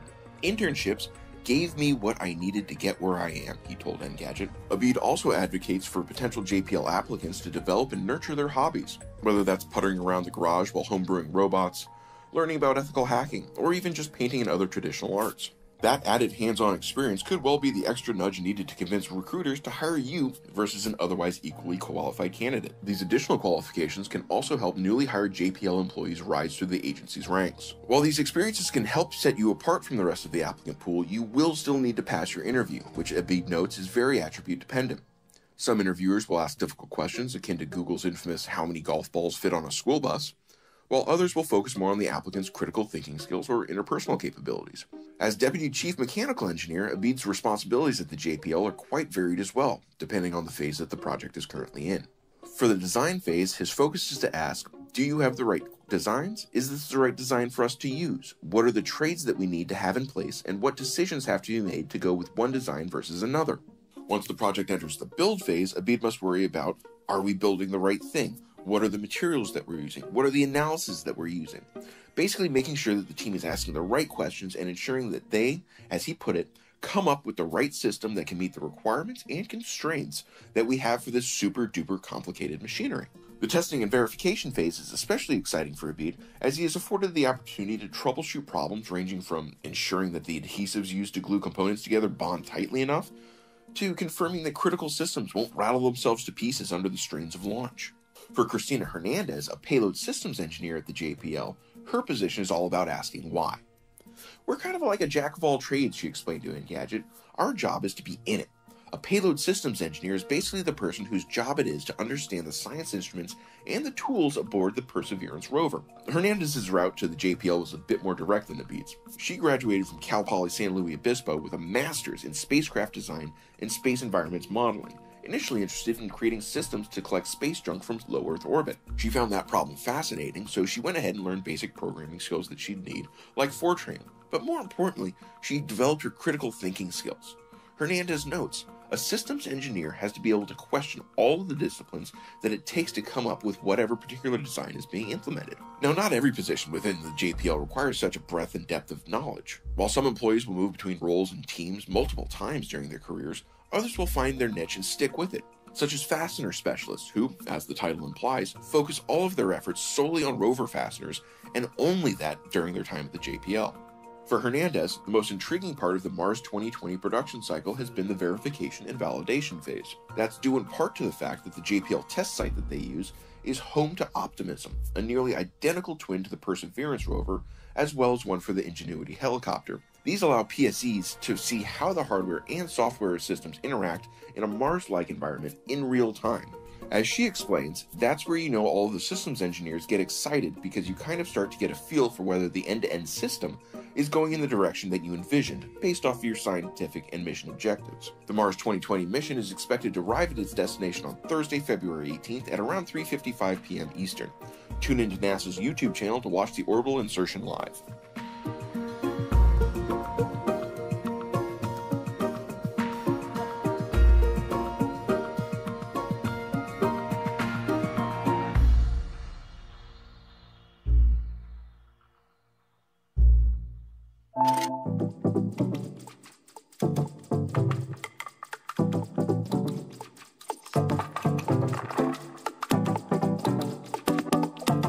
Lenovo's ThinkPad series has a loyal fan base, and mostly for good reason. The laptops usually offer reliable performance, excellent keyboards, and long-lasting batteries that make them great, well-rounded machines. The company also improved its displays lately and attempted to refresh its classic, almost staid design to keep the ThinkPads looking modern while maintaining a distinct look. The X1 Nano is Lenovo's lightest ThinkPad yet, and it's one of the company's first to meet Intel's Evo certification for compact, lightweight, and powerful laptops. For $13.99, the Nano offers a 16:10 display, a physical webcam shutter, and a new 11th gen Intel processor. But really, the most outstanding feature is that it weighs less than 2 pounds. The question here then is, did Lenovo have to sacrifice anything to make the Nano so light? On the surface, at least, it doesn't seem as if Lenovo had to cut corners on build quality. The Nano looks nearly identical to the X1 Carbon that I reviewed in 2019 and feels nearly as light. But of course, I'm not a weighing scale, in case you weren't aware. According to Lenovo, though, the X1 Carbon 2019 is 2.4 pounds, while the Nano comes in at 1.99 pounds. Meanwhile, the latest Dell XPS 13 measures 2.64 pounds, while the MacBook Air M1 and the latest HP Spectre X360 13 both weigh 2.8 pounds. Even Samsung's super thin Galaxy Book Flex is heavier at 2.54 pounds. Despite being so light, the Nano is surprisingly sturdy and exhibited little flex, making it easy to hold and use with one hand as I walked around my apartment multitasking. Like all ThinkPads, this machine meets military spec standards for durability, so it can survive some rough handling. I also like the matte finish here, which is clean looking for now, although based on the X1 Carbon that I've had around for almost 2 years, this won't remain pristine forever. There are 2 USB-C Thunderbolt 4 slots and a headphone jack on the left edge and a power button on the right. That's it. If you need more connections, you'll want to invest in a dongle. I do wish Lenovo had placed the power button on the keyboard deck where it would be easier to access, but that's a small gripe. What the Nano does have on its keyboard deck is a small fingerprint sensor next to the trackpad, which offers an alternative biometric login in addition to face recognition above the display. I like that Lenovo included a physical shutter for the webcam here too. None of these biometric login options, by the way, are new to the ThinkPad series. It's just nice to know that the company didn't sacrifice any of these things to make the Nano lighter. One thing that is new with the Nano is its 16:10 aspect ratio. That means that its 13-inch display is taller than older ThinkPads and lets you see more at once. I love it. Honestly, all laptops should go 16:10. You can see more emails, spreadsheet rows, tweets, or memes on your screen at once. It's just better. It's worth noting though that Lenovo is somewhat late to this, since Dell and Apple have used this aspect ratio for a while now. HP's latest Spectre X360 13 is still stuck on 16:9 though. Aside from the display... So let's talk about the Mars Perseverance Rover, which just landed this week. And to chat about that, we've brought on a tremendous guest, somebody whose videos I've been watching for a while now on TikTok and all over. We have PhD candidate Sophia Gad Nasser. How are you doing, Sophia? I'm doing great. Thank you. Thank you. And, let's just say up front, who are you? What do you do? I think you're a very good presenter of scientific information, but how do you approach what are you working on the internet these days? Oh, so on the internet, I do a lot of science communication and anywhere spaces. I'm pretty much there just because I love this stuff so much. But in my work, I work on like the really sort of spooky side of the universe. I work on dark matter. Fun. Okay. All right. And I know you've been a science advisor to some shows, right? Like 12 Monkeys? Yes, I have. Yeah. So yeah, your work is out there. So my first question for you is, what can you tell us? What is so important about the Mars Perseverance Rover and this mission overall? Because we just had the Curiosity rover landed almost a decade ago now. What is special about this, and how is it different from Curiosity? Yeah, so this is an important question, I think, and it's a question that a lot of people have, because we have just, as you said, landed not too long ago another rover on Mars, and every rover landing that we have is a huge feat, mind you, because it's really hard to do this stuff. But with Perseverance, I call it like a mission of the future, because it has experiments on it that are preparing Mars for humans to come. So it's preparing for astronauts to land on the planet. And so that's why I call it a mission of the future. And that's why it's so important. And it's also going to look for signs of past life on Mars as well. So it's a really, really big mission. It'll be holding onto soil for like a future mission to come and pick up. It's all like, it's very much tied into like future missions and the future of space exploration. For sure. You brought up some cool things. I believe you did like a great TikTok, just like highlighting some of the great elements of this mission. Can you expand on that a little? Like it's going to be involved in oxygen production, sort of, right? For the future? Yeah. So it has a whole bunch of different like experiments on it, but one is called MOXIE. And it's like the Mars Oxygen ISRU experiment. but it's essentially it's an experiment that's going to be on Mars, taking the carbon dioxide in the air and converting it into oxygen. And what this experiment is essentially doing is seeing how or whether it's feasible to do this, so that in the future, if it works out, then they would actually send something more, I guess a larger scale thing that would prepare for humans. Gotcha. Yeah, it is a very forward-facing mission, it seems, too. And you mentioned like it's going to be collecting samples. How is that different from Curiosity? Because I know like Curiosity also sampled some soil and sent that information back too. But I guess this one is going to be holding on to it. How is that special, I guess? And how will that help future astronauts? Well, it's going to help. It's not necessarily just future astronauts, but like just for us, we're actually going to get like our first samples of Mars, like directly from the planet. And so the difference between this mission and the other one is that this is actually holding on to these samples and waiting for a future mission to come and pick them up, bring them back to Earth. Yeah, and that's going to be a much bigger job right now, right? I feel like every rover launch right now, we've had a couple, satellites from other countries kind of make their way to Mars orbit. Just doing that is difficult enough, but the future missions you're talking about would also have to land and lift off from the planet and come back. How far away are we from a mission like that? Like 10 years, 15 years? Well, just for the mission that would bring back the samples alone, that we're looking at earliest 2031. I'm sorry. And so, so to see, it's at least 10 years minimum. Wow. Okay.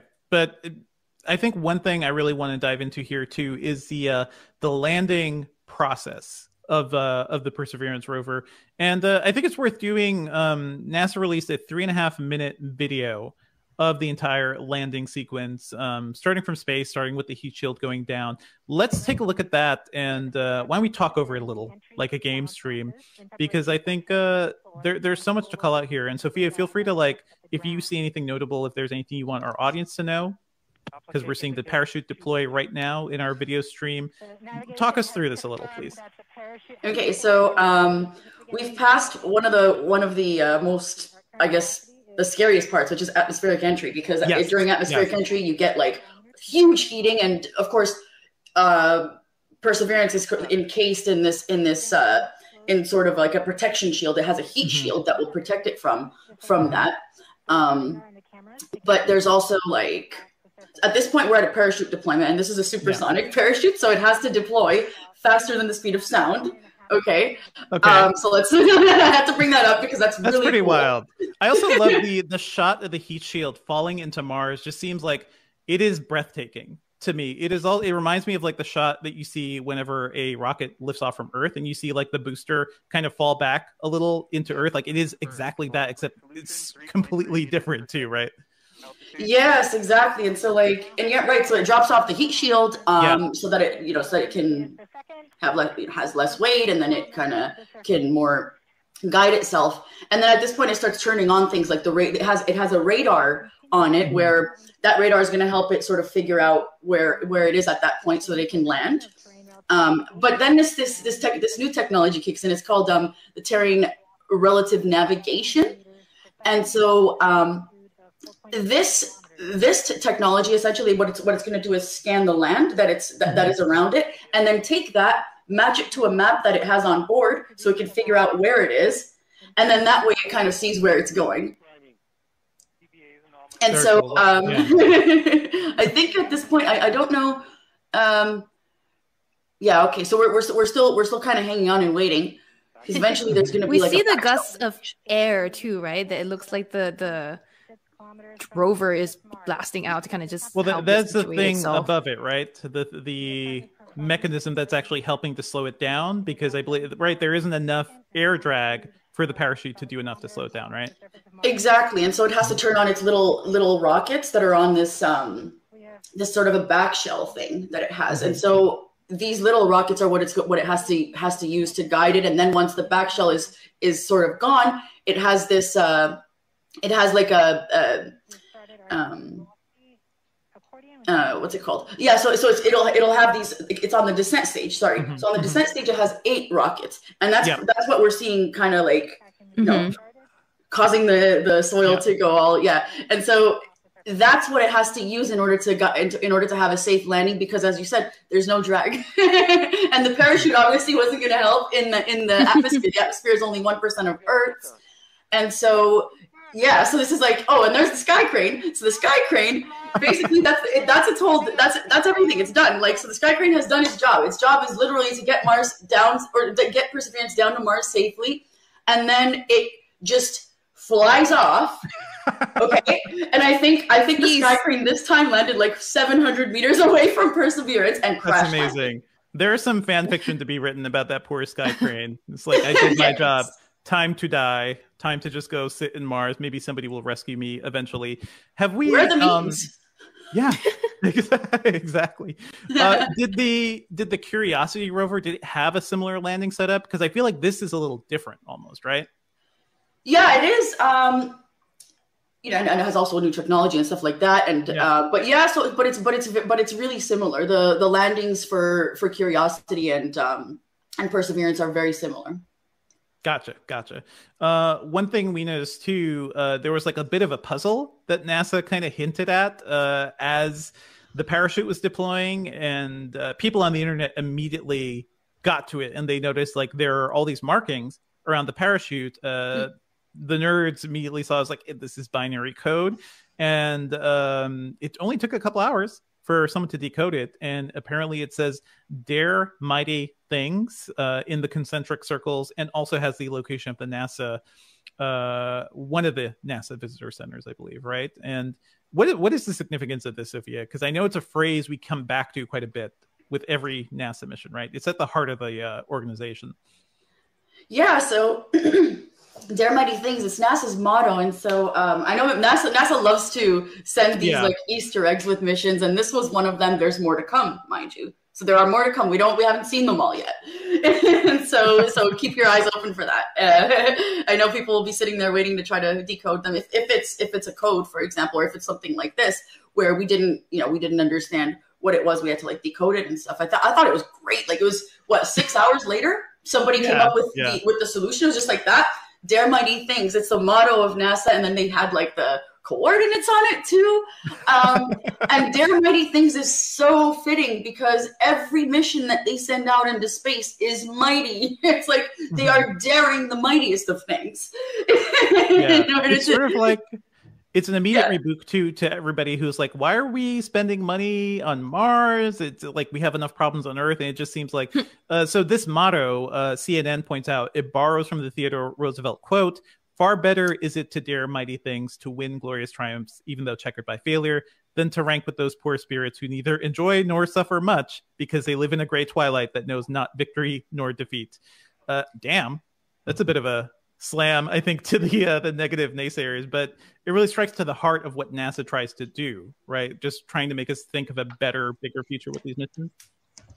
Yes, and I mean, I think a lot of people that say things like that we're wasting money on space missions probably don't really know how much money space exploration gets in the first place. Sure. Okay, because in 2020 it got 0.48% of the entire government's budget. So we got less than 0.5% of it.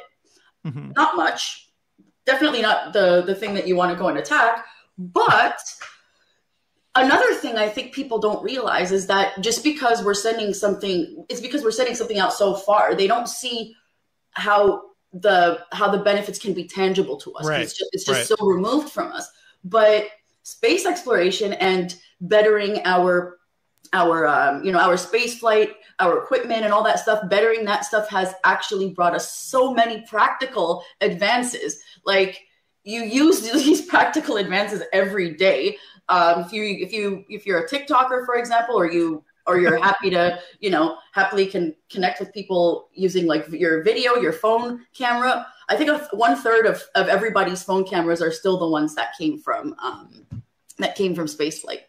And so medical advances, like, there's like the CAT scans. These are things that also came from space exploration.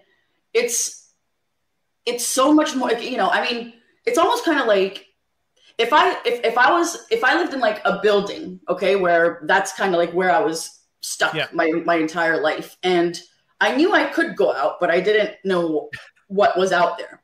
Mm-hmm. I think people would end up trying to go out and see, like, hang on a second, I do want to know what we're in, right? Because it's like this huge thing. And now we do know that we're in this giant universe that's like mind-blowingly vast, like so bigger than we can ever imagine. And so we're just trying to study the little side of it that we're in so that we can figure out more about our planet. If we know how planets evolve in general, if we know how life can form on other planets, if we know more about like how they form, that can tell us a lot about our own planet. So these are actually things that will give us tangible results, or tangible things that we can actually use practically in our life, and we do every day. Gotcha. Can we talk about specifics of this mission too? Because I know a lot of it is devoted to finding signs of ancient life on Mars. And there was a great editorial in the New York Times recently too about like why Mars is actually a good place to do this, because it is so frigid and so cold and things can be preserved. But yeah, can you talk a bit about that mission and what NASA is trying to learn from all this? Yeah. So, like for example, Mars is one of the planets that are kind of in a habitable zone. The other one is Venus, which is scorching hot.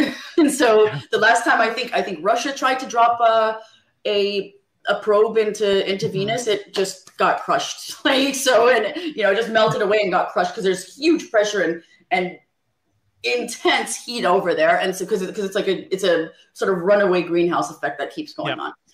And so that's not a good place to look.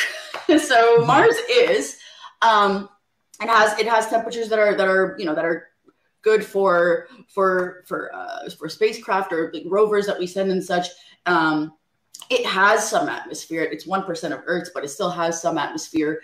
And we found things like, like the way that the land is sort of worn away is like that can only be done by water. So we found that this is like a lot of things hint towards the possibility of there having been life. And so in this mission, they want to actually find that. So they're going to be looking like through minerals and different things like that to see if there are any, or to find any ancient signs of life that they can. And so that makes this mission. And then of course the Martian soil that they're going to bring back over here for us to study.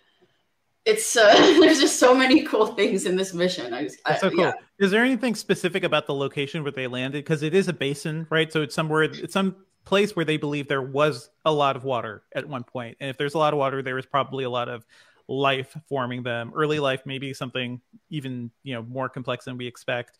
But can you tell us about the location of where it landed to? Yeah, so it landed on Jezero Crater, which and that's the site. That's the site that it's gonna use to study and to like pick up its samples and such. And yeah, because it does look like there might have been water there, and so that was a good site to land at for them to do all this. Gotcha. Cool. Yeah, it's so exciting. And also because we're Engadget, we cannot help but look at the tech specs of this rover. And NASA actually put out like a major, almost like a product page for this thing, right? Where they describe the rover brains. It's a processor that has it's a radiation hardened central processor with PowerPC 750 architecture, a BAE Rad 750. By the way, shouting out PowerPC 750. That is the same hardware that was at the heart of the G3 Max from the early 2000s. So kind of funny to see that earlier tech show up in space.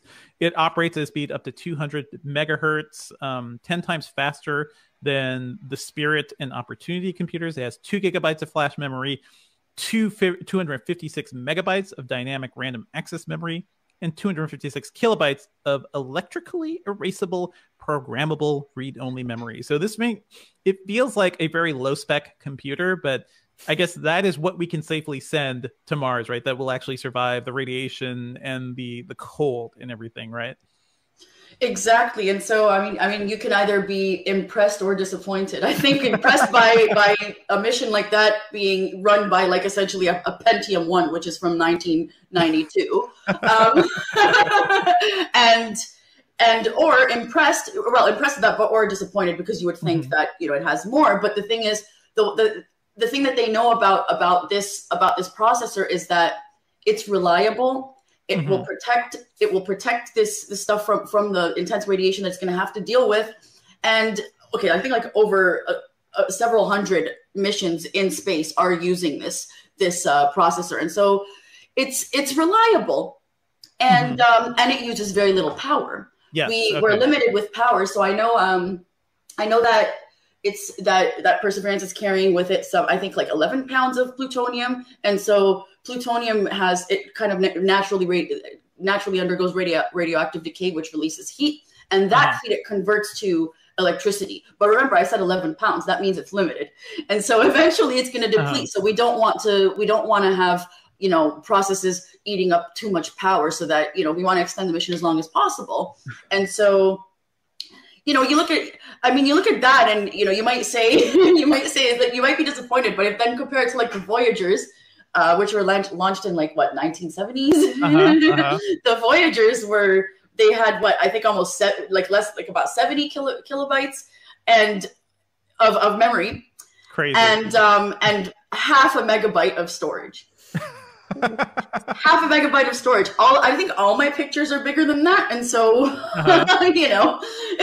so it's like, it's still, in terms of space flight, it's not so updated from past missions, but it's reliable, and it works. We've come a long way, certainly, on the tech side. NASA describes the rover's body as the Warm Electronics Box, or WEB for short. Like a car body, they say it's a strong outer layer that protects the rover's computer and electronics. I say go look at some photos of this stuff on NASA's site, because the rover itself looks like like a WALL-E. It looks like WALL-E from the Pixar movie, who's kind of spread out with wheels, and it's just kind of like janky and put together, but it's not a polished thing. And you look at a lot of space work, it doesn't look like consumer polish, but it's made to withstand everything, right? This is a tough machine. Yeah, it's made to withstand a whole bunch of stuff. I mean, like the primary thing that you're going to deal with in space is cosmic radiation and radiation in space, and so everything that's on this rover has to be able to withstand that. And so it's encased in a protective shield. The processor comes with this, like, as you said, it's like a radiation hardened, and so it just protects from that. And because we need that, like that's one of the biggest problems as well in terms of like space in human space flight to Mars, is that we need to figure out how to protect things from radiation well. Yes. Gotcha. So now that it's on the planet, it does seem like NASA is slowly getting more information. I guess it certainly takes a while for data and observational stuff to make it back to Earth, but they did release on the second day the sound of Mars, and it is a very eerie thing. Let's just close your eyes, everybody. Take a minute and listen to this, because I think it's just a fascinating thing to hear. Let's roll that audio. I invite you now to, if you would like to close your eyes and just imagine yourself sitting on the surface of Mars and listening to the surroundings. If I could have that first one, please.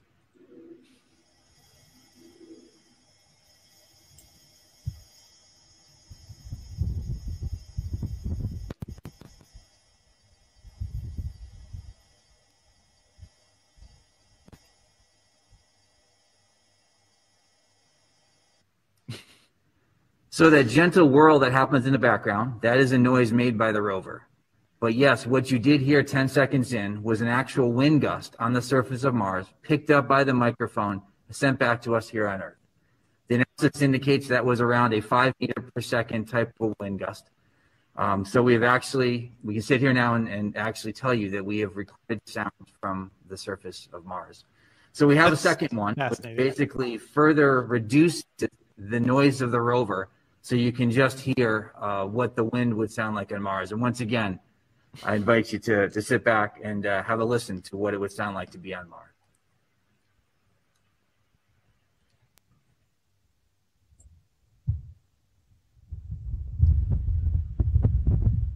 There it is.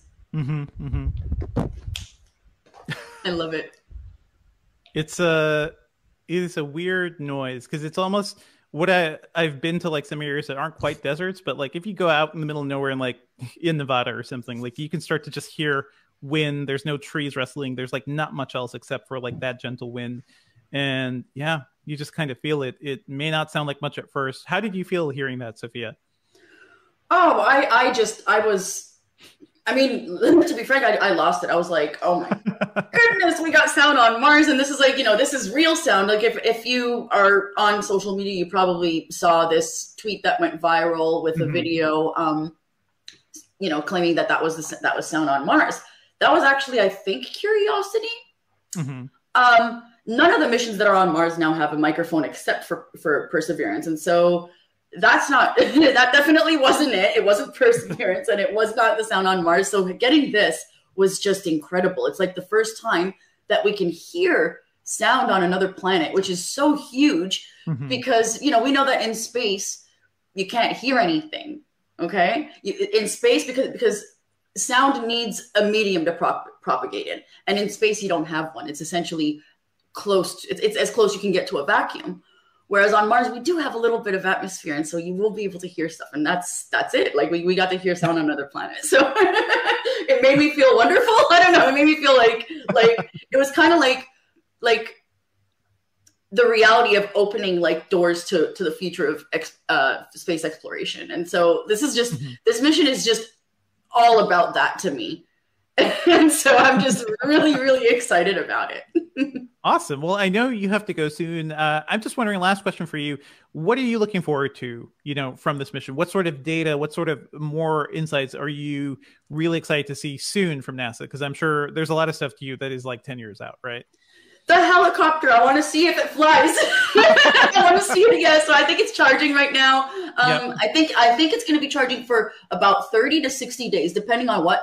I think it was like 30 to 60. Yeah, so it's sitting there and charging. It's getting recharged by Perseverance. And then the flight starts. And so I'm really excited for that. Keep your eyes out for that. It's going to be the first time that we have a helicopter out of their planet flying, hopefully. Fingers crossed, everything crossed, toes crossed and all too. Thank you so much, Sophia, for joining us and explaining all this for us. Where can people find your work on the internet and follow you and everything? I'm Astropartigirl everywhere, so it's like Astroparticle, but instead of the CLE, it's girl. So Astropartigirl, Twitter, TikTok now, Instagram, Facebook, and I have a website as well. It's not, so you can actually use it to like mostly contact me. It's not super updated, but I will be updating that as well. But my social media, I'm all over it. So sure, for sure. I first read that as Astro Party Girl, and I saw on your website that you definitely you clarified that, but I think either way works, right? Astro Party. I love space parties. I'm totally happy with that. It's just it's just that I'm okay with either. It's just I like people to know where it comes from because it's like the astroparticle part. But yeah, I'm totally happy with space parties. I would jam at one, no problem. Awesome. So. Thank you so much. I hope to chat again with you on the Engadget Podcast. Thank you.